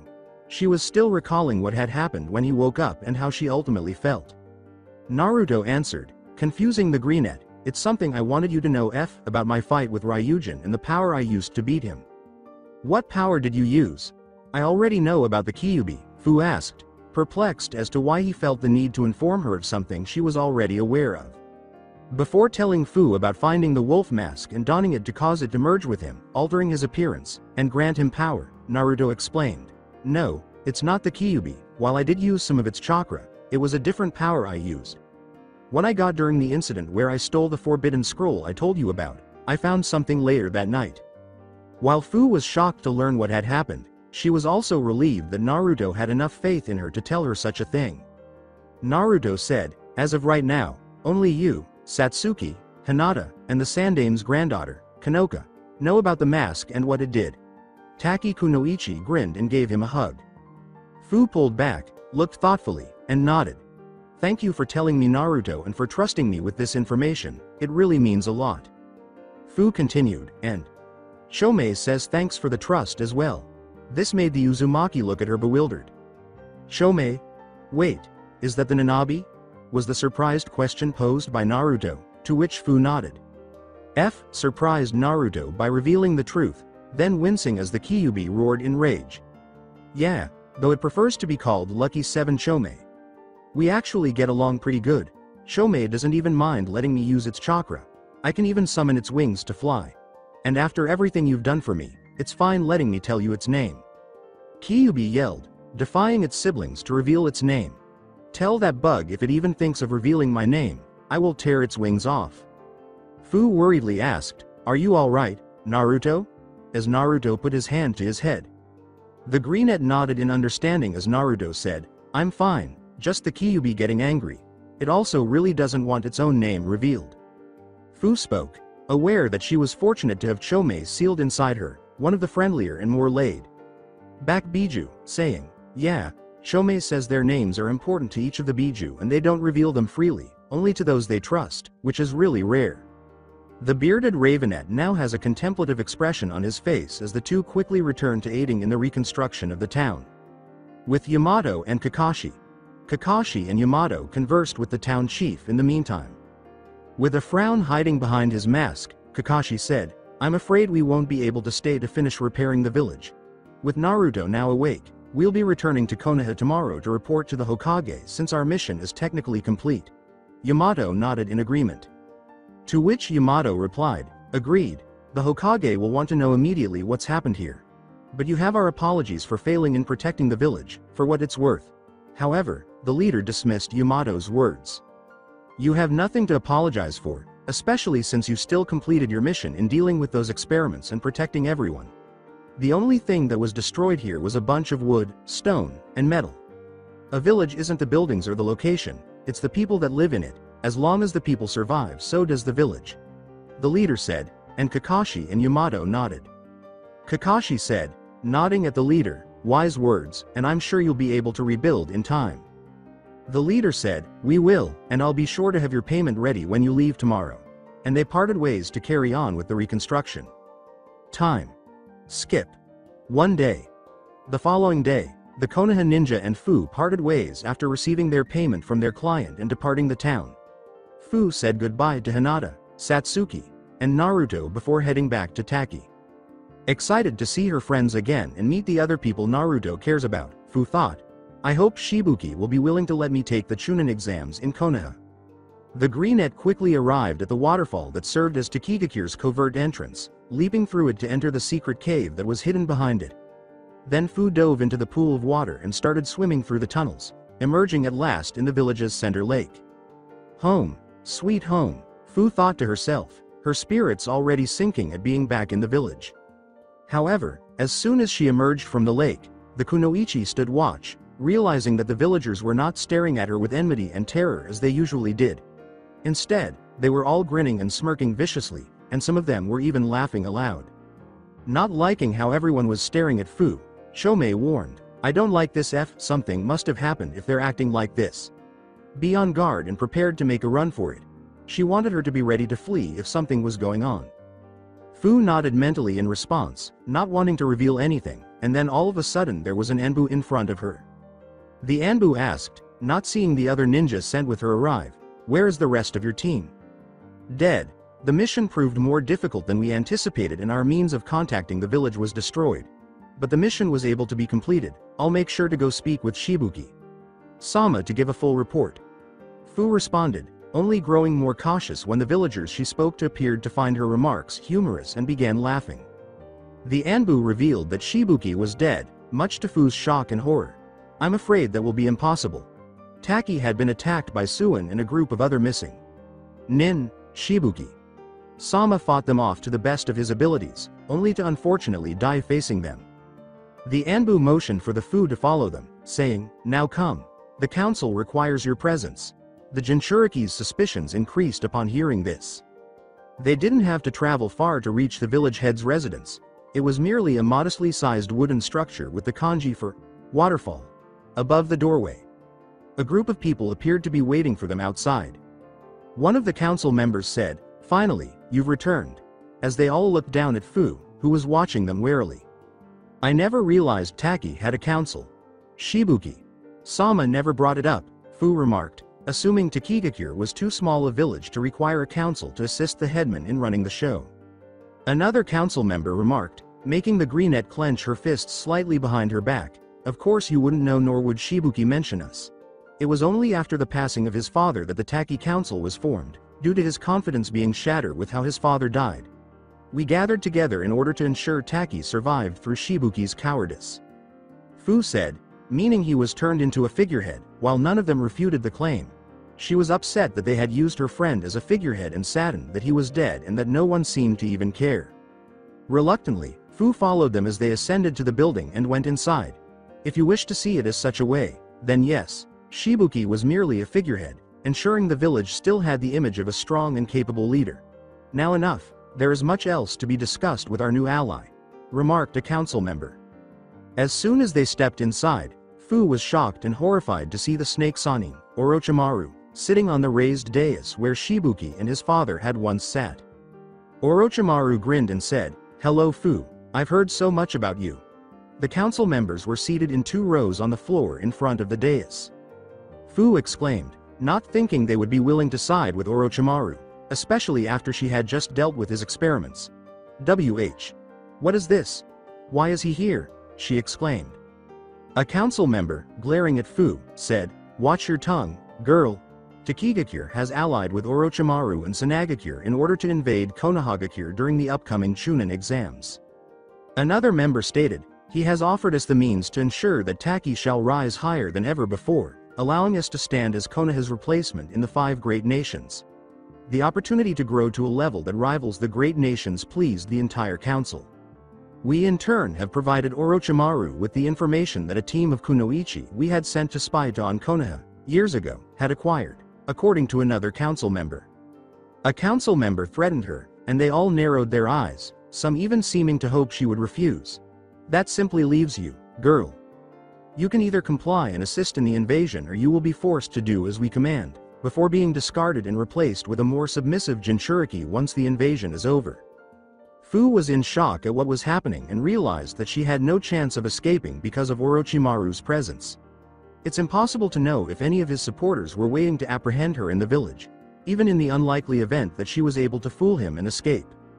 In addition, this alliance by itself convinced her that there had to have been more than just a chance mishap in Shibuki's death. Considering that Orochimaru has already arrived, it appears as though everything was prearranged before Shibuki was even slain. I really don't have an option, Fu pondered, then braced herself and bowed to Orochimaru and the council. Much to the council's delight at the Jinchuriki knowing her place, Fu declared, I am a loyal kunoichi of Takigakure and will do anything the honorable council asks of me. None of them realized that the Greenette was just following along to learn as much as she could about the invasion. And Fu fully intended to defect the first chance she got, once she had everything she needed. She no longer has any reason to stay in the village, having lost the only tie she had with Taki. Furthermore, Fu vowed to protect her new friends from harm.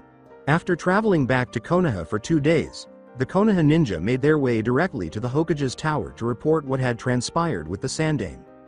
Orochimaru's involvement with Hiruzen was significant, particularly given the potency of these experiments, even though they were deemed unsuccessful. Which only made the Hokage more concerned, as if someone with Ryujin's level of power was viewed as a failure, and who was to say that his former pupil didn't have even more potent experiments and supporters under his tutelage? Something that made him feel even more guilty and hated himself for not being able to murder Orochimaru when he had the chance. The ninja nodded before he withdrew a storage scroll. Well, I am pleased that you all were successful in completing the mission and eliminating Ryujin before he could become an even greater threat, Sarutobi said. Giving the scroll to Kabuto, who accepted it with a smile and a bow before opening it to reveal a flak jacket, Sarutobi said, and Genin Kabuto Yakushi, you showed great skill and understanding in the information you gathered from the deceased experiments, as well as being able to remain calm under pressure during the attack. I believe you've more than qualified to advance to the rank of Chunin. Hokage. Sama, I'm just happy that I was able to do my share. I'll try my hardest to show that I deserve this new rank, Kabuto answered, aware that the position will bring him a number of benefits and new opportunities for information gathering. Hiruzen made the ninja bow before they left the office, happy to be back in the village. I'm sure you will. Now all of you are dismissed for the time being to rest and get settled back into the village. As soon as they exited the tower, Yugo and Ibiki took off, and Kakashi and Yamato turned to face their students. Kakashi nodded and Yamato said, I'd say after that mission, you've earned a break from training. You're welcome to take the next couple of days off to either relax or train on your own. As Yamato said, agreed, we'll inform you once we're back to our usual training and taking missions. Hopefully ones that will involve less danger and life-threatening situations. The other members of Team 7 just stared at him indifferently. Naruto said, if you just jinxed us by saying that, you'll be the human shield. Kakashi and the female genin both nodded in agreement, giving the Mokuton user cause for concern that they might be taking them seriously. Right. My bad, Yamato hesitantly said, and then he and Kakashi also departed, leaving the new Chunin and the genin alone. Satsuki and Hinata turned to Kabuto as he said, well, since you three have some time off now, if you're still open for the chance to learn medical ninjutsu, I can take you to the hospital now so you can get started. Hinata grinned and said, yeah, that'd be really great. Satsuki agreed. Hinata was excited to learn medical ninjutsu.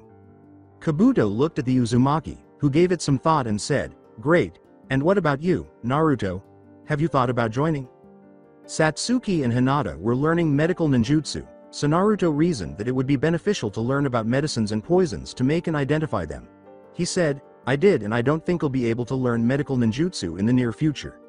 But I will take the chance to learn about medicines and poisons, whenever you're available to teach me about them. Kabuto turned back to the Uchiha and Hyuga, who nodded in agreement. Of course, when you're ready, just stop by the hospital to get started or I'll come find you. And if you two are ready, we can go to the hospital now. As they followed Kabuto to the hospital, Satsuki and Hinata waved to the whiskered Ravenette, saying, we're ready. See you later, Naruto. After giving the wave back, Naruto watched them go until they were completely hidden before leaving to finish up some training. Later, with Hinata and Satsuki. Satsuki and Hinata had gone through orientation on the responsibilities of medic. Nin received instruction in the fundamentals of medical ninjutsu upon their arrival at the hospital. Hinata is able to identify issues and injuries more accurately because of her chakra control and Byakugan. The Uchiha was informed that before beginning medical ninjutsu, she needed to focus more on her chakra control. After their orientation, Hinata said, "That was a pretty good first day, hopefully we'll be able to start using what we learn on missions soon enough." And they walked out of the hospital. With a hint of annoyance that the blue net could get started right away while she still needed to work on her chakra control, Satsuki said, "You'll be able to start learning medical ninjutsu and using it on missions soon enough, while I still need to work on my chakra control." Satsuki nodded as Hinata assured her, "I'm sure you'll start learning it soon as well. After all, your chakra control is already pretty good, so it shouldn't take too long for you to get to a good enough level." Satsuki's chakra control had improved since their training together. Soon after leaving the hospital, though, Hinata halted when she noticed Kurenai walking ahead of them, causing the Hyuga to smile at the sight of her caregiver and big sister. "Kurenai!" Hinata exclaimed, grabbing the Jonin's attention. The Jonin turned to see who it was, then grinned upon seeing Hinata.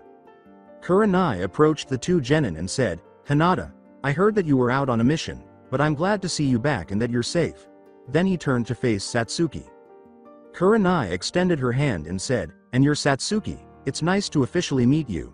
Satsuki nodded and shook the woman's hand.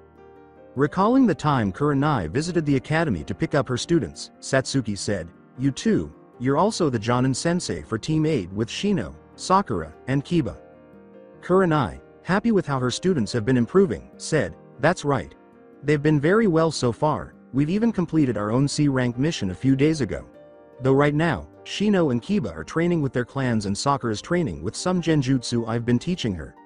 Sakura had demonstrated that she truly did have a talent for genjutsu. In addition, the Jonin, aware that having a medic on the team would be beneficial, has been considering using her chakra control to work at the hospital and learn medical ninjutsu. "You know genjutsu?" Satsuki inquired, piqued despite being aware that there weren't many experts in Konoha due to the art's need for exact chakra control and its lack of popularity among ninja. Considering that most ninja favored physical harm inflicted by ninjutsu over mental harm or close quarters fighting in taijutsu. Kurenai answered with a hint of pride in her genjutsu proficiency and recognition as Konoha's top practitioner. "Yep, I'm actually considered a prodigy at it." "That's pretty cool. Do you know anyone else in Konoha that uses genjutsu?" Satsuki inquired, not wanting to take Kurenai away from her own students in order to train her, but also because having a partner would help her learn more genjutsu. The genjutsu mistress winced at her question, but the Ravenette scowled and shook her head. Kurenai, unable to resist thinking of her first student, who possessed unparalleled skill and talent in illusions, said, "No, I don't know anyone else in the village that focuses on genjutsu." Hinata asked, hoping to catch up with Kurenai, "Kurenai, do you think we'd be able to spend some time together? Since it's been a while since we've seen each other." Kurenai nodded and grinned at the blue net. Kurenai, thrilled at the opportunity to spend time with Hinata, said, "I'd love to, Hinata. I'm sure you have a lot to talk about." The blue net grinned broadly before turning to face Satsuki. Hinata said, "I'll see you later, Satsuki." "Okay." The Uchiha nodded in agreement. Satsuki waved at her teammate and said, "Yeah, see you, Hinata, and take as much time as you need." She was heading out to finish up some of her own training. Wanting to visit her clan library and discover what jutsu she could find, Satsuki thought, "I should really visit the Uchiha clan library and try to unlock my Sharingan." In addition to trying to unlock her Sharingan, this mission had made her aware of the dangerous and varied enemies they would encounter. Not to mention how fast a straightforward mission could turn into something extremely risky and potentially fatal. Additionally, Satsuki wanted to make sure she was ready for any danger that might arise inside the village or the next time they were outside. Kurenai asked Hinata, "So, tell me about this mission you all went on?" As they started to stroll through the village, and the blue net started to explain the mission her team had been on. After a while, Hinata and Kurenai reached a bakery they had visited previously when the former was under the woman's care, because they had cinnamon rolls that she enjoyed. Hinata receives a big plate of cinnamon rolls, which Kurenai finds amusing to watch her gobble them up. However, when Hinata informed the Jonin about her team's mission and the danger they were facing, she was equally astounded and alarmed.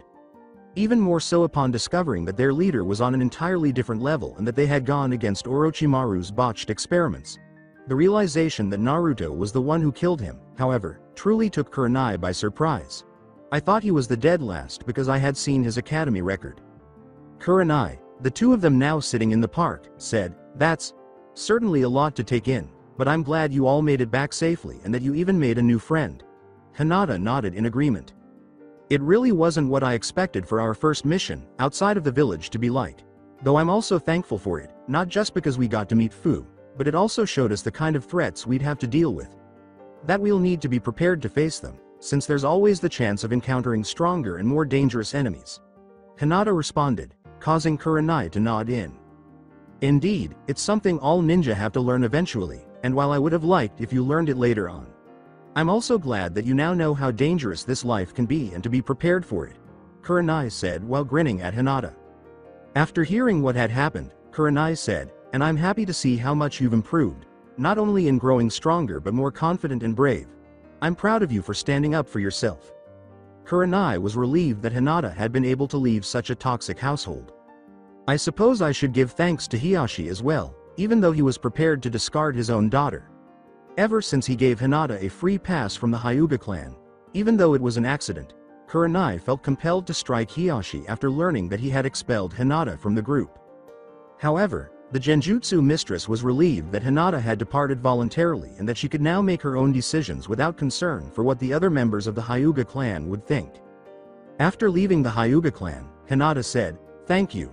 It did hurt at first, that he'd go that far just to force me to be on a different team, but now I'm happy to be away and Satsuki doesn't mind letting me stay with her for as long as I need." Hinata had never felt more at ease, relaxed, or confident in herself. Kurenai, aware of the Blue-Net's strong dislike and desire to abolish the caged bird seal, inquired with concern, "It must feel good. Though what about your desire to get rid of the caged bird seal? Don't you still want to do that?"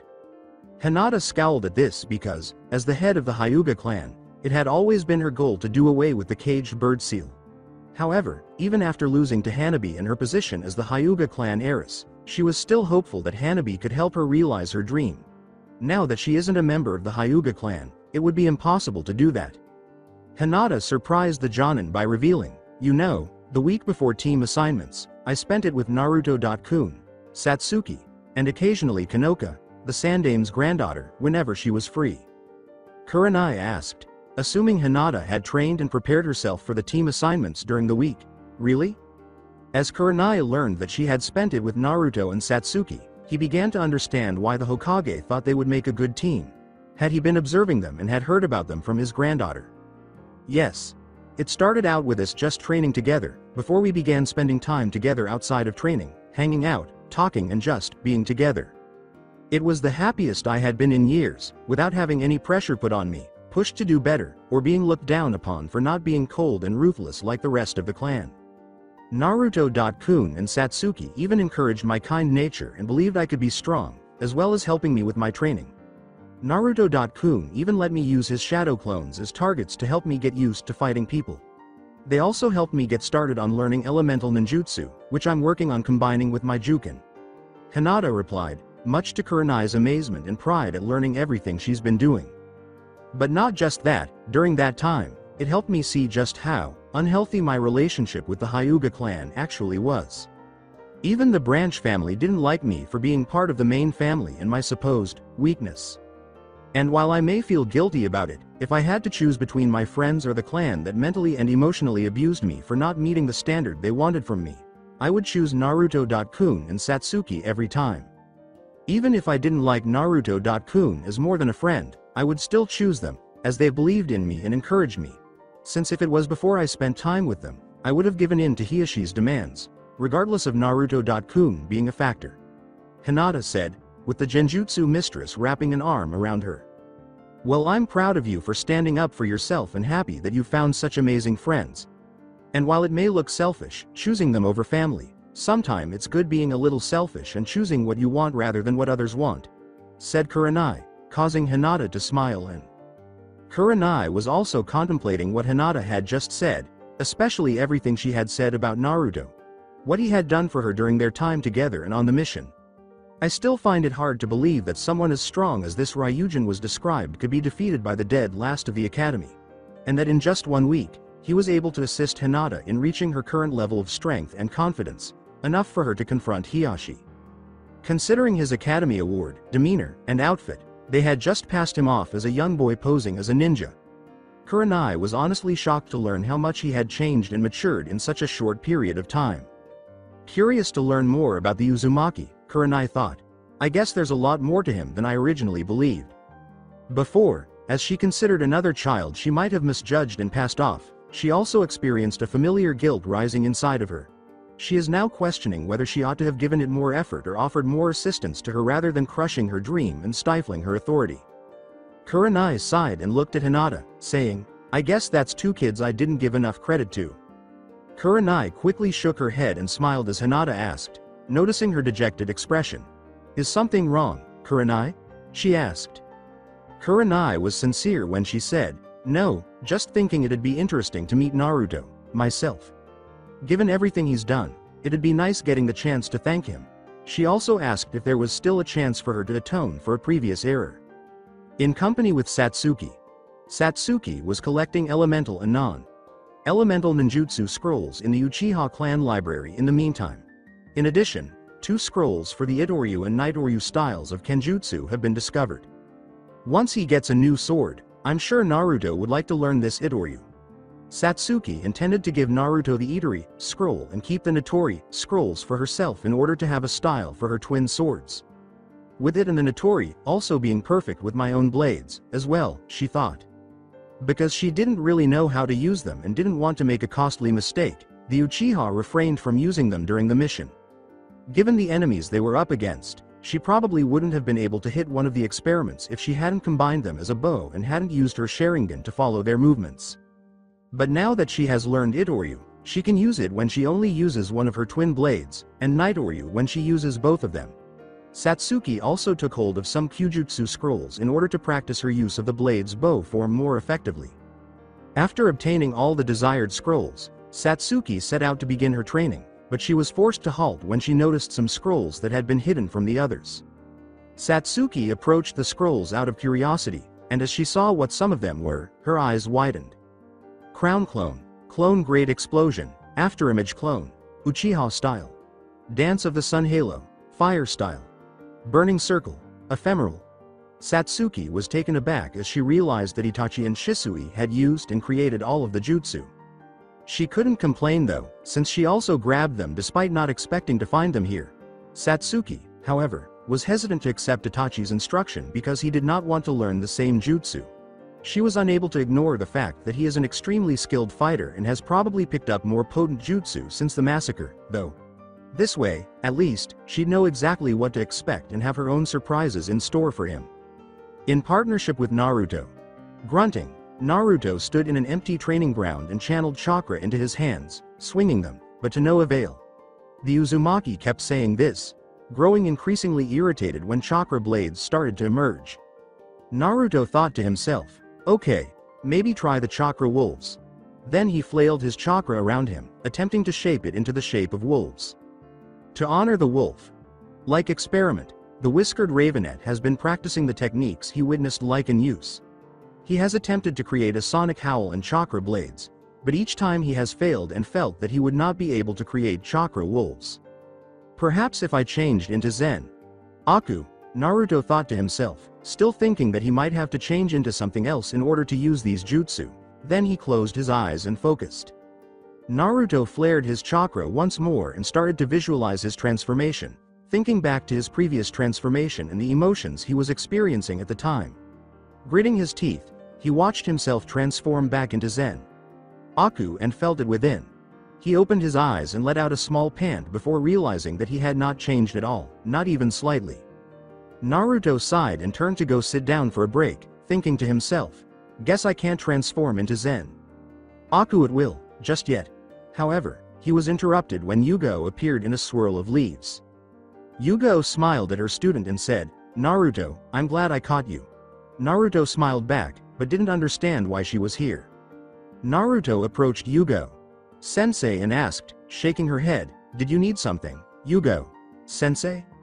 Yugo surprised the Jinchuriki by revealing, "No, I just wanted to let you know I spoke with the Hokage and he's given me permission to take you to Takumi Village to get you a new, customized sword." Naruto asked, "Takumi Village?" Since he had never heard of the location. "Yep, it's a village located in the land of rivers and is known for its skill in making weaponry that's really unique and possess powerful abilities. The craftsmen have been selling weapons to all the ninja villages, though as time passed their clientele began getting better at making weapons, causing their own weaponry to become obsolete. As for why we're going all the way to Takumi Village, well, given how most of the village sees you, some of the shops here may," Yugo said uneasily, trying to think of the most polite way to word it.